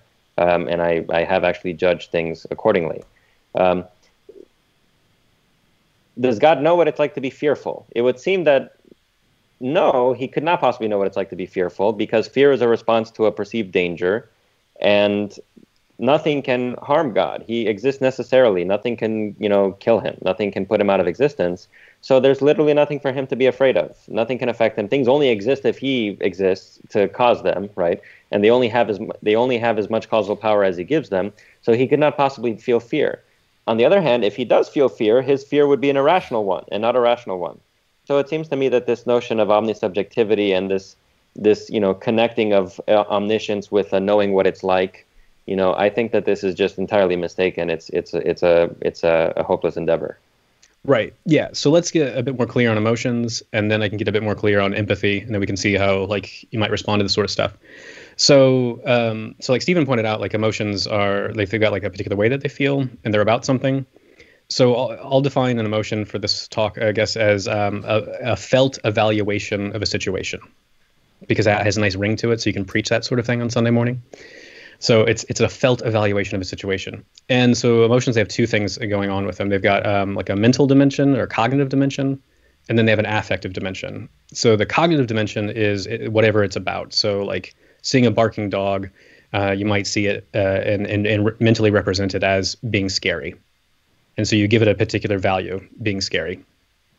The felt aspect of it, the affective aspect of it, that is the way it feels to be scared, the way it feels to make that sort of evaluation. And so you've got to have both of these components for an emotion to be able to say, like, it's representing the way the world is, and it feels a particular way to make that representation. Now, empathy is going to have sort of a cognitive aspect to it and a affective aspect to it. So when I empathize with Steven, I know that Steven has a particular emotion, say like Steven's scared of the dog, and then I also know what it's like to have that sort of like fear or that being scared. And then on the basis of something about Steven, like I'm able to develop the belief of like, this is what it's like for Steven to feel scared by the dog. And so empathy here, the thing that's really important to know about empathy is that when I come to empathize with someone, when I achieve empathy with someone else, all I'm coming to know is that this is what it's like for them to feel this way. Because I can have my own reaction to the situation. Like I might empathize with Steven and be like, yes, I can see, this is what it's like for Steven to be scared of the dog. But like, that dog's not scary. Come on. What's wrong with you, man? So I can have my own response to what I gain from my empathetic knowledge. So because whenever I'm empathizing with someone, I'm never like blurring my judgment on the situation. I'm never blurring my evaluation of the situation to be theirs, because that would be irrational. So when I'm empathizing, I'm like, this is just what it's like for Steven to feel this way. Steven, did you have something? I didn't know if you wanted to weigh in on that. No. That sounds good for now. Yeah. Okay, cool. So when it comes to empathy, so there's a couple of ways you could try to do this. So I don't particularly buy into omnisubjectivity. I think it's too strong. But I'll just tell you, like, Zagzebski's response to this sort of like horny God objection. So she'll say, so what? God knows what it's like for you to be horny. That doesn't mean God's going to be horny. Because, again, like when you empathize with someone, you're not necessarily agreeing with their evaluation of the situation. You could interpret things very differently. You could respond in lots of different ways. So Zagzebski just kind of goes, meh, who cares? God knows what it's like for you to feel horny. So what? And so she'll go even a step further. She'll say, if God doesn't know how to empathize with you, then God cannot be a good moral judge. Because sometimes when I empathize with people, I'm able to make better moral judgments on the situation because of that. So she'll give you this example. So she'll say, the movie There Will Be Blood. You're watching the movie. You're empathizing with the bad guy in the movie, because that's the way it's kind of written up. Like you're like able to really get inside this guy's shoes and really understand this is what it's like to be him. And she's like, you're able to empathize with him. Does that make you a bad person because you empathize with him? She's like, no, probably like you empathizing with him makes you go, oh, you are a horrible, horrible human being. This is not a good way to look at the world. This is not a good way to behave. And so in the very process of being able to empathize with a villain in a movie like that, you're able to see just how villainous they really are, just how bad they are. And she's like, right, a good moral judge is able to really get in someone else's shoes and understand this is really fully what's going on. And so when I'm empathizing with someone, that's how I get access to all the moral facts. So if God's doesn't have this like maximal empathy, this like, this omnisubjectivity, then she's going to be like, then I don't know how you're going to fill out the claim that God is perfectly good or able to be a good moral judge. So you can whine all you want about God and how weird it feels that God knows what it's like for you to be horny, but she'll just be like, I don't care. This is what you need to really say. God's perfectly good and he's a good moral judge. So I'll pause right there just to see like some of the reactions just to that.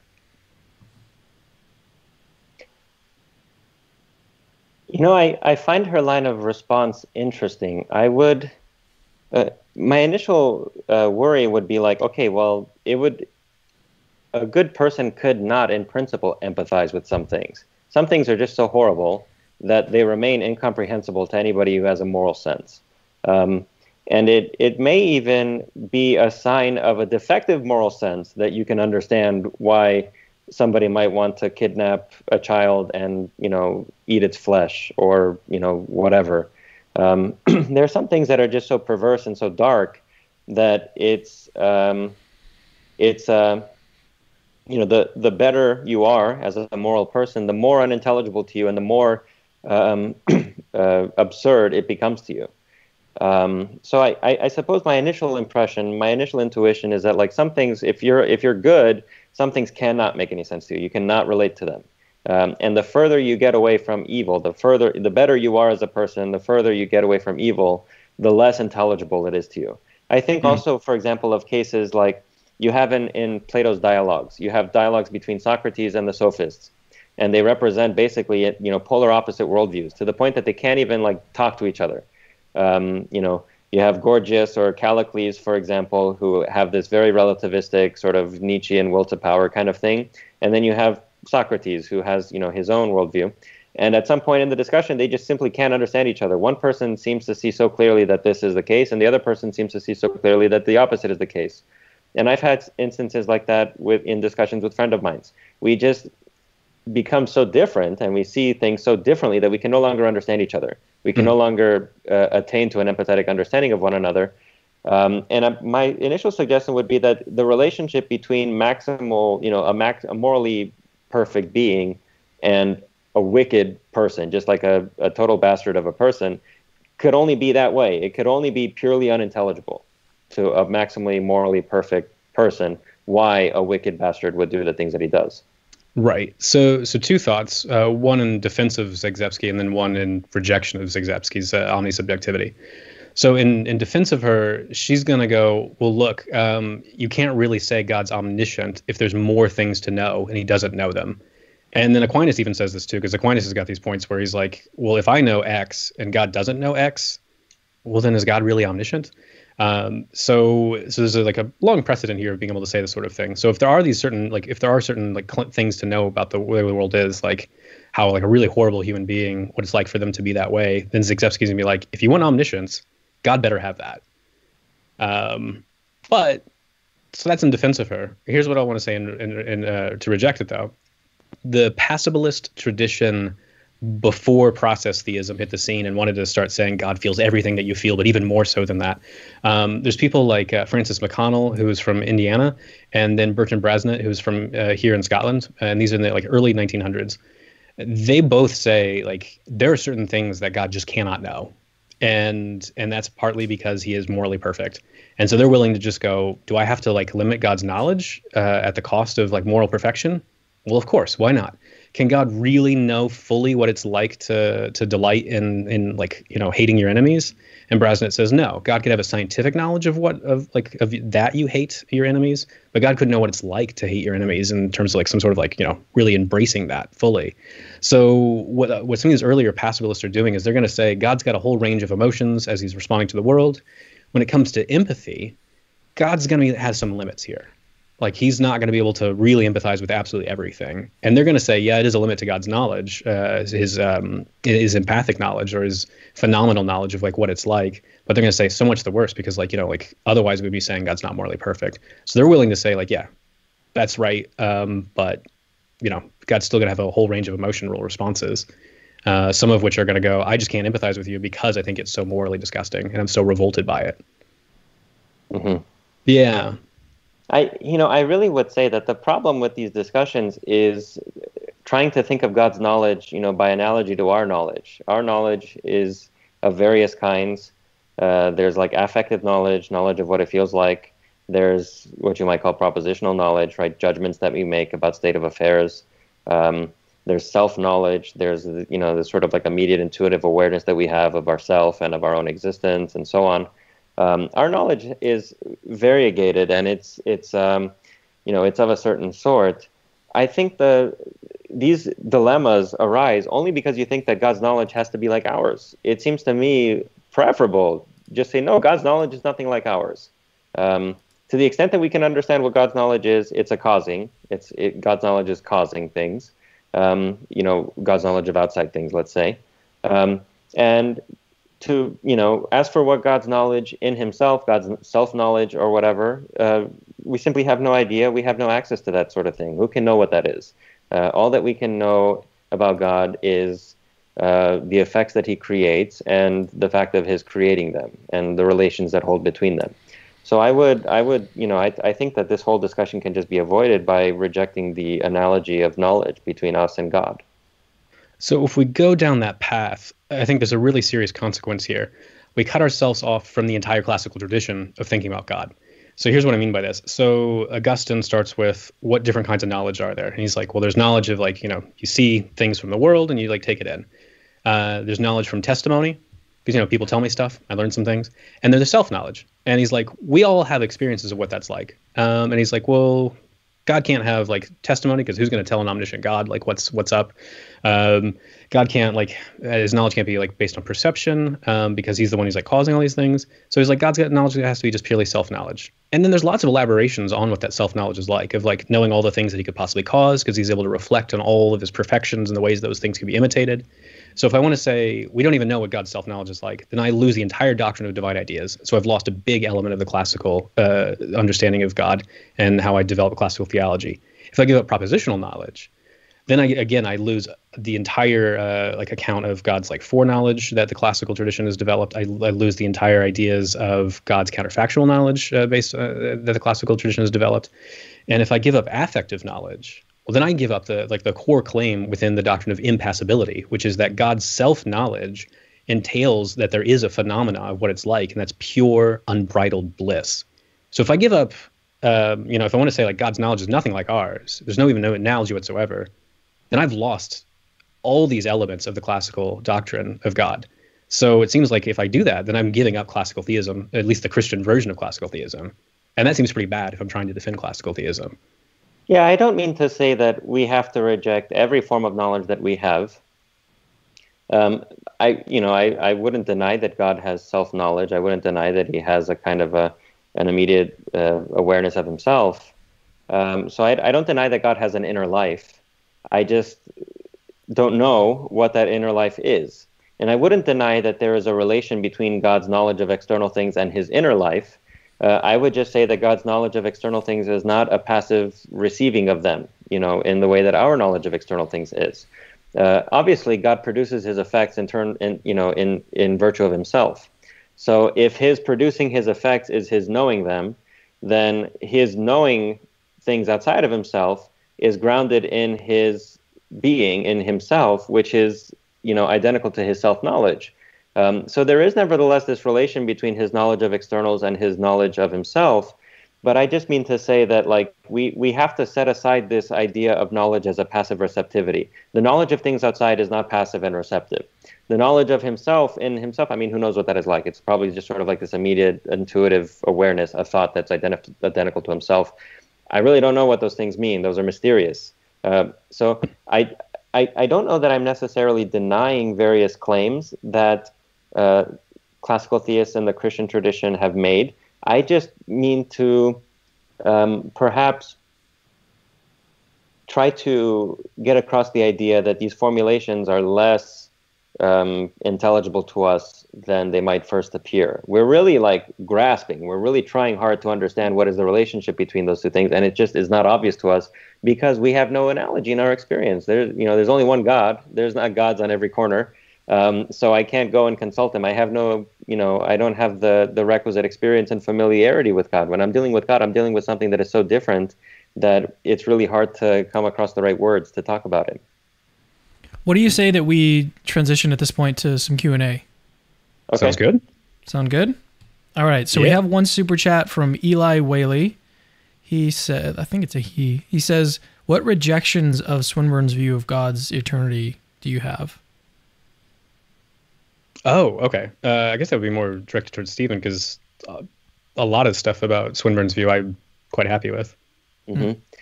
I'm not very familiar with Swinburne, so you can correct me where I'm wrong. It's been a long time since I've read Swinburne, but let me see if do I understand or do you want me to say the view first and then yeah, that might be good. Would that be better? Yeah. Okay, so Swinburne's view of divine eternity is that God's temporal. So he's going to say prior to creating the universe, you could either have God existing in some sort of state of affairs where it's just like a single moment, or it could be a series of moments. He's agnostic on that issue. I think he should say just one single moment, but he's going to say God's not undergoing any intrinsic changes prior to creation. Mm-hmm. And then once God creates a universe, then you're going to have a new moment in the life of God. And so for any subsequent act that God does, he's going to have new moments and new moments and new moments and on and on and on. And so God's eternity just basically just means existing without beginning, without end. But he does have succession. So that's the kind of the view in a nutshell. Mm-hmm. Yeah, I mean, I think the problem here is that Swinburne tends to understand God as a being, which, of course, classical theism denies. God is not a being. He is pure, undifferentiated actuality. So that means that he's not in time. He doesn't undergo successive changes. He doesn't go from being one way at some point and being a different way at another point. He doesn't react to things. He's not affected by anything. He only ever effects, but he's not ever affected by anything. So I would just say that I would have to reject it. I think that Swinburne's conception of God is exactly what classical theism denies. God is not simply another being among beings. He is on a different plane. He is different. He is unlike beings, and this also includes the fact of his atemporality. Okay, so there's actually a really intelligent question here from Brando. He says, and I think this is directed at Steven, if God cannot make free will choices, why would there be a beginning to the universe instead of there just always being a universe? That's a good question. Ryan is the expert on philosophy of time. I am not.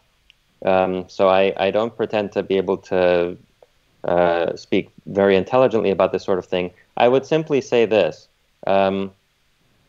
God causes the universe to exist indeterministically.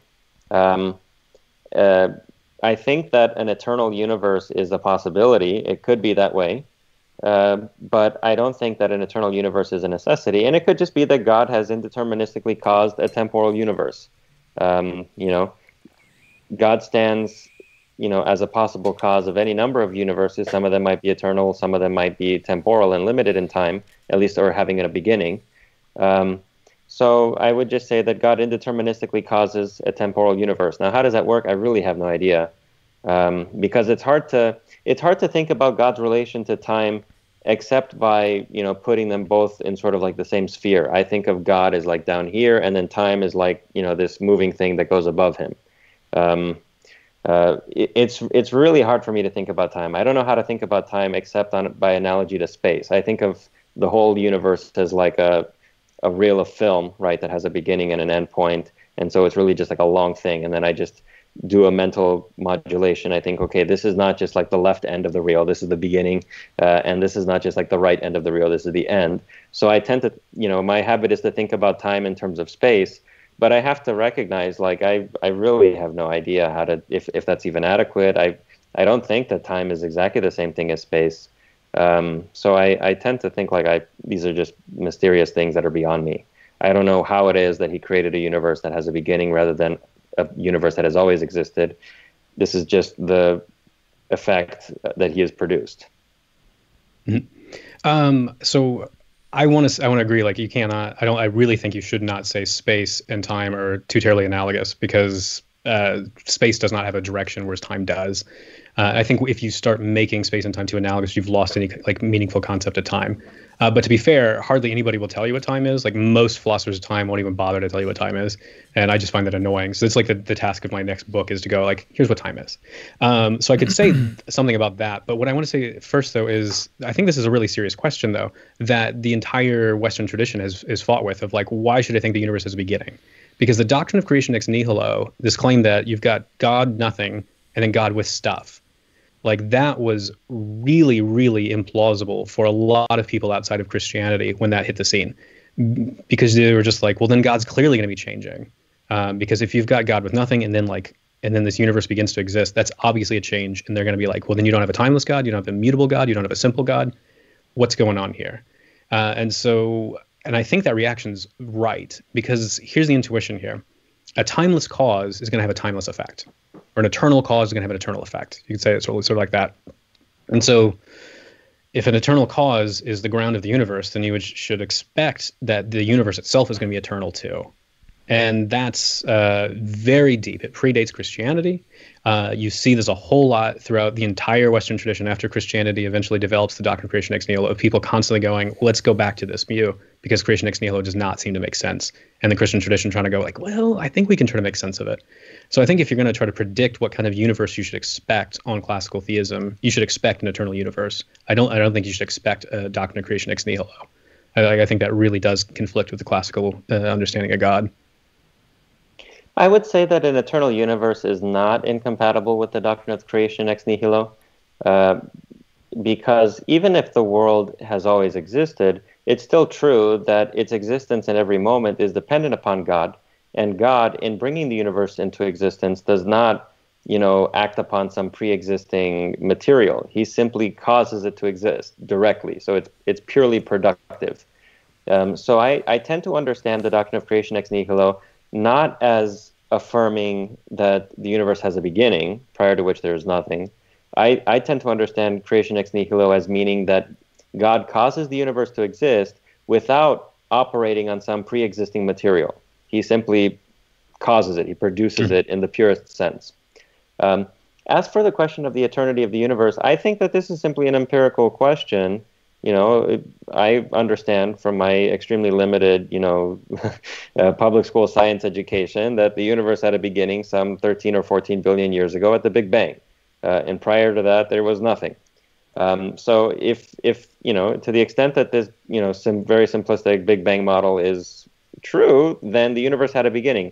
It wouldn't follow that, therefore, God is not as classical theism describes him, because, again, the argument for classical theism has to do with the metaphysical conditions of, this suchness, with composite being. And it doesn't matter whether composite being has always been around or whether it has a beginning. As long as there is composite being, there has to be the simple God. So I think that classical theism doesn't entail the eternal view of the universe. I think it's compatible with both. And for me, it seems, if Christian theology requires a beginning to the universe, then as a Christian, I have to affirm it. If science requires a beginning to the universe, then as a scientific person, I affirm it. But I don't think that the doctrine of creation ex nihilo is affected in either case. Even if the universe were eternal, it would still be caused to exist at every moment by God without him acting on a previous, prior, antecedently existent material.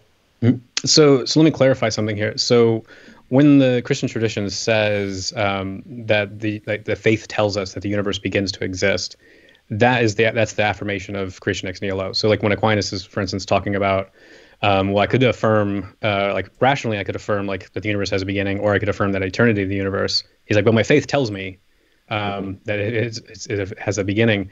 What he's doing, there's a particular background debate here going on, which is a debate within the Islamic tradition and the Catholic tradition at that moment of, do you believe in eternal creation or do you believe in creation ex nihilo? And if you say it begins, you believe creation ex nihilo. If you say it's eternal, you're denying creation ex nihilo. And so to kind of tease this out a little bit more, if you remember from the last episode when I talked about panentheism, so panentheism says that there's no state of affairs where God exists without the universe, God or the created order. So God and the created order have always been. So the universe is, in some sense, like co-eternal with God. So if you deny creation ex nihilo, you deny this claim that the universe begins to exist and there's a state of affairs where God exists without it, then you're going to be a panentheist. So these are really sort of the dividing lines here. I suppose I would just say I really don't understand the significance of creation ex nihilo in that way. I think that if the universe has a beginning, that brings to light the fact that it does not, God was not acting on a pre-existing material. He simply brought the whole universe into being, from nothing. So I think that the doctrine, the idea that the universe has a beginning brings to light what the doctrine of creation ex nihilo means to affirm. But at the same time, even if the universe is eternal, the same affirmation is there. It is still true that at every moment in which the universe exists, God causes it to exist without acting on a pre-existing material. So the doctrine of creation ex nihilo is still there, even if it is not as clear, or it doesn't come out as clearly as in the case of a universe with a beginning. I guess I'd be. It seems to me then you'd be denying the way that's classically formulated. So like John of Damascus, for instance, talks about there's this age before the universe begins, and he says it's a timeless age. So it's, again, this idea of like there's the state of affairs before. Boethius makes a similar point. Augusta makes a similar point. And then when you look even further back, when the doctrine of creation ex nihilo is being developed, one of the big emphases about God, about the universe not being co-eternal with God, is this claim that because God is radically free, he could do this or he could do that. He could create or not create. The whole point was to emphasize his freedom and omnipotence. So if I get rid of all this, so it feels like if I'm getting rid of like this beginning point and the state of affairs where God exists without the universe, I'm really getting rid of a lot of stuff that like the classical Christian tradition developed about based on freedom and omnipotence and so on. So I feel like we're drifting away from what the classical theistic tradition has actually said. I think that moment is a metaphysical or a logical moment and not a temporal moment. So there cannot be a temporal moment before the beginning of time. I mean, if time has a first moment, then there can't be a moment before it. But we can talk about a time before time if we understand that to mean God's existence from eternity, prior, metaphysically or whatever, logically prior to the creation of the world. And there you do have a contingency. There you do have this or that, possibly this, possibly that. Mm-hmm. So as long as we interpret that moment metaphysically or logically, I think there's no problem. But that moment, metaphysically or logically understood, is there whether the universe has a temporal beginning or if it's always been around. Even if the universe has always been around, it's still true that the universe exists contingently and that God could have caused it or something else or nothing at all. So there is still that moment of freedom, so to speak, even on the supposition of an eternal universe. It's just a logical moment. It's not a temporal moment. Not as classically understood. So the classical arguments are anything that begins to exist could not be co-eternal with a being that does not begin to exist. And so God's supposed to be eternal and that God does not have a beginning. So this is a very standard argument in the patristics on through like the Protestant scholastic Reformation. Further, if during that time period, if you're assuming like a more Aristotelian kind of understanding of modality, like a lot of them were, if you say the universe has always been, like it doesn't begin to exist, you'd be saying the universe is eternal, which you'd also be then saying the universe is necessary. Because they equate eternity and necessity. So it's really, really important that if you're going to go with something like classical theism and the classical understanding of creation ex nihilo, you gotta build more into the doctrine. It can't just simply be eternity of the past. Do you guys mind if we move on? Yeah, let's do that. That's fine. Okay, so I wanted to put up this comment from Jason White. He says, I love the tone of this discussion between Steven and Ryan, and I think that a lot of people watching, and I mentioned it at the beginning of the stream, people that watched the previous discussion kind of felt the same way. So, yeah, kudos to you guys for being able to discuss something like this so cordially. It's awesome. Okay, so we have a super chat from, I'm scrolling down to find it. Here it is from Tanner Terry. We put it up on the screen here. Thank you for your super chat, Tanner. He says, Steven, if there are no real distinctions within God, then the plethora of divine attributes given to God are not distinct within reality. So what can you know of God, and by what means do you know it? I can say, for example, what John of Damascus says. It's clear that God exists, but what he is in nature and essence is totally unknown. And in fact, not because God doesn't exist, but because he is beyond beings and even beyond being itself. And therefore, it's better to think about God in abstraction from beings rather than to try to compare him to them or to think about him through the filter of finite beings. So what I mean to say is that what God is in himself, I don't know. Nobody can know. Maybe in the next life we will be given a faculty by which we can attain to such a vision, but for the moment we don't have it, and I don't know what God is in himself. However, I can know that God exists because the world exists, and the world is of such a nature as to require a cause, and that cause is God. And furthermore, I can know something about God through the things that he's created. For example, I can know that he is not powerless because he produces an effect. I can know that he is not, I can know, for example, that nothing like escapes his attention, so to speak, because everywhere there's an effect, there he is also as the cause. I can know, here's a question, can I know that God is good? I would say that philosophically, apart from special revelation, I cannot know that God is good. I have to be an agnostic about whether or not God is good. In this sense, whether or not the things that God causes are ultimately for my good. That's what I mean by good. God could be good, God could be bad. It could be that, because when we look around at the world is not always favorable to us. Sometimes it's really great, and there are a lot of wonderful things in the world and the wonderful things in our life that we get to enjoy. And they come to us purely as a gift from God, so it's amazing. But there are also a lot of things in the world that are bad, things that destroy our life, things that make our life miserable. And then we ask the question, well, what is God actually? We have all these good things and we have all these bad things. How do we know which is, the more basic? How do we know which is the more fundamental of the two? I think that you can only know the answer to this question after the incarnation. When you see the Son of God come and take on human flesh and live among people and preach the forgiveness of sins and die to make atonement for the sins of the whole world and resurrect from the dead and promise eternal life to everybody who believes in him, when you see that happen, then you can know, okay, the end is a good one. Then you can know that God, even though there were signs that he might not be good or that he might not be perfectly good to me, nevertheless, he is committed to me. So there are things that I can know upon special revelation that I can't know philosophically. I think that the problem of evil is resolved theologically through the incarnation, death, resurrection of Christ. It is not resolvable philosophically. I think philosophically what we can say is that we know that God causes good things, we know that he causes bad things, but which of these things has priority? Is God ultimately good or is he ultimately bad? We cannot know.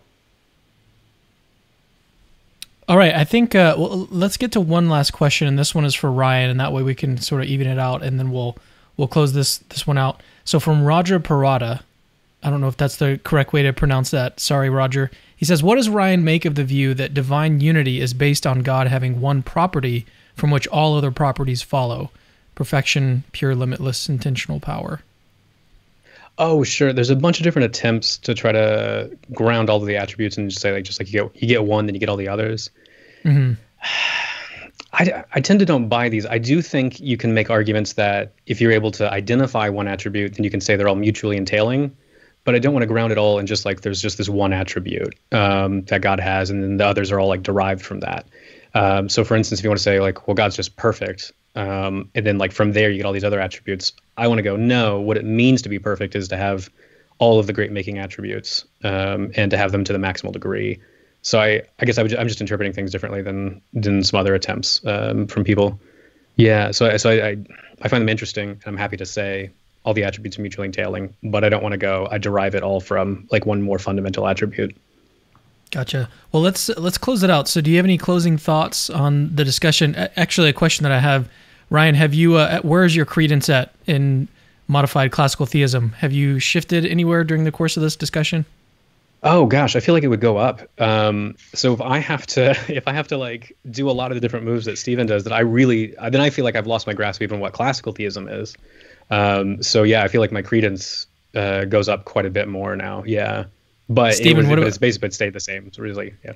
Steven, what about you? Has your credence gone up or down or stayed the same in classical theism? Yeah, with respect to my opinions, I'm perfectly impassible. I never change them. Nothing can affect me. Nothing can change what I think. I think the same thing. Well, no, I'm convinced of classical theism. I think that the argument from this suchness is irrefutable. I think, Ryan, that, it's interesting. You were saying, like, I just don't understand then what God is supposed to be. He's unintelligible. Right. I think then you were starting to understand. Then you had a moment where, like, the penny dropped and you understood what classical theists are referring to when they talk about the incomprehensibility of God. That moment of your, like, ugh, like, what is this? That is exactly the beginnings of the birth of classical theism in your soul. So I think it's a good beginning. I think the development of subsequent years will be salutary. I love it. Great. Well, thanks to both of you guys for coming back on. This was a great show. It was a great topic. Someone I noticed in the live chat was saying that they're going to have to watch this about 3 or 4 times through just to be able to understand parts of it. So yeah, it was a very high level discussion, very cordial, like I mentioned, and yeah, it was really great. So I appreciate you guys coming back on to have this. Sure. Thank you for having us. All right, let me talk to the audience as I normally do at this time. So if you are enjoying the discussions that I'm hosting and you would like to support this ministry, the way to do that is patreon.com/capturingchristianity. You can support this ministry for $5 a month, $10 a month, however much you like, to make sure that we continue to do what we're doing, putting out all of these videos. I think at the moment we're putting out at least 3 videos a week. So if you want to continue, if you want to see that continued, and you want to also help support my family and make sure that my 2 kids are fed, patreon.com/capturingchristianity is the way to do that. The link is in the description of the video. And last thing I wanted to say is that if you, wherever you fall on the spectrum here. If you're a classical theist, or if you're a modified classical theist, what I want you to do is go into the comments. If you've also, this is important. So only do this if you've watched the entire video. So if you watch the entire debate, do this. But if you're just like watching this at the end, don't do this. So if you watch the whole thing and you want to write this comment, then go to the comments and write, by the way, classical theism is true, if that's what you believe, or by the way, modified classical theism, or whatever your view is. Just list your view in the comments and say, by the way, and that'll be cool. All right, well, I appreciate you guys watching. I should have mentioned earlier to subscribe and stuff, but you already know what to do. If you like the videos and you like the content, then subscribe to the channel. It's an easy way to help us out. So actually, we just surpassed 40,000 subscribers, so thank you so much for subscribing and watching the content and seeing value in this. So I really appreciate it. All right, we'll see you guys later.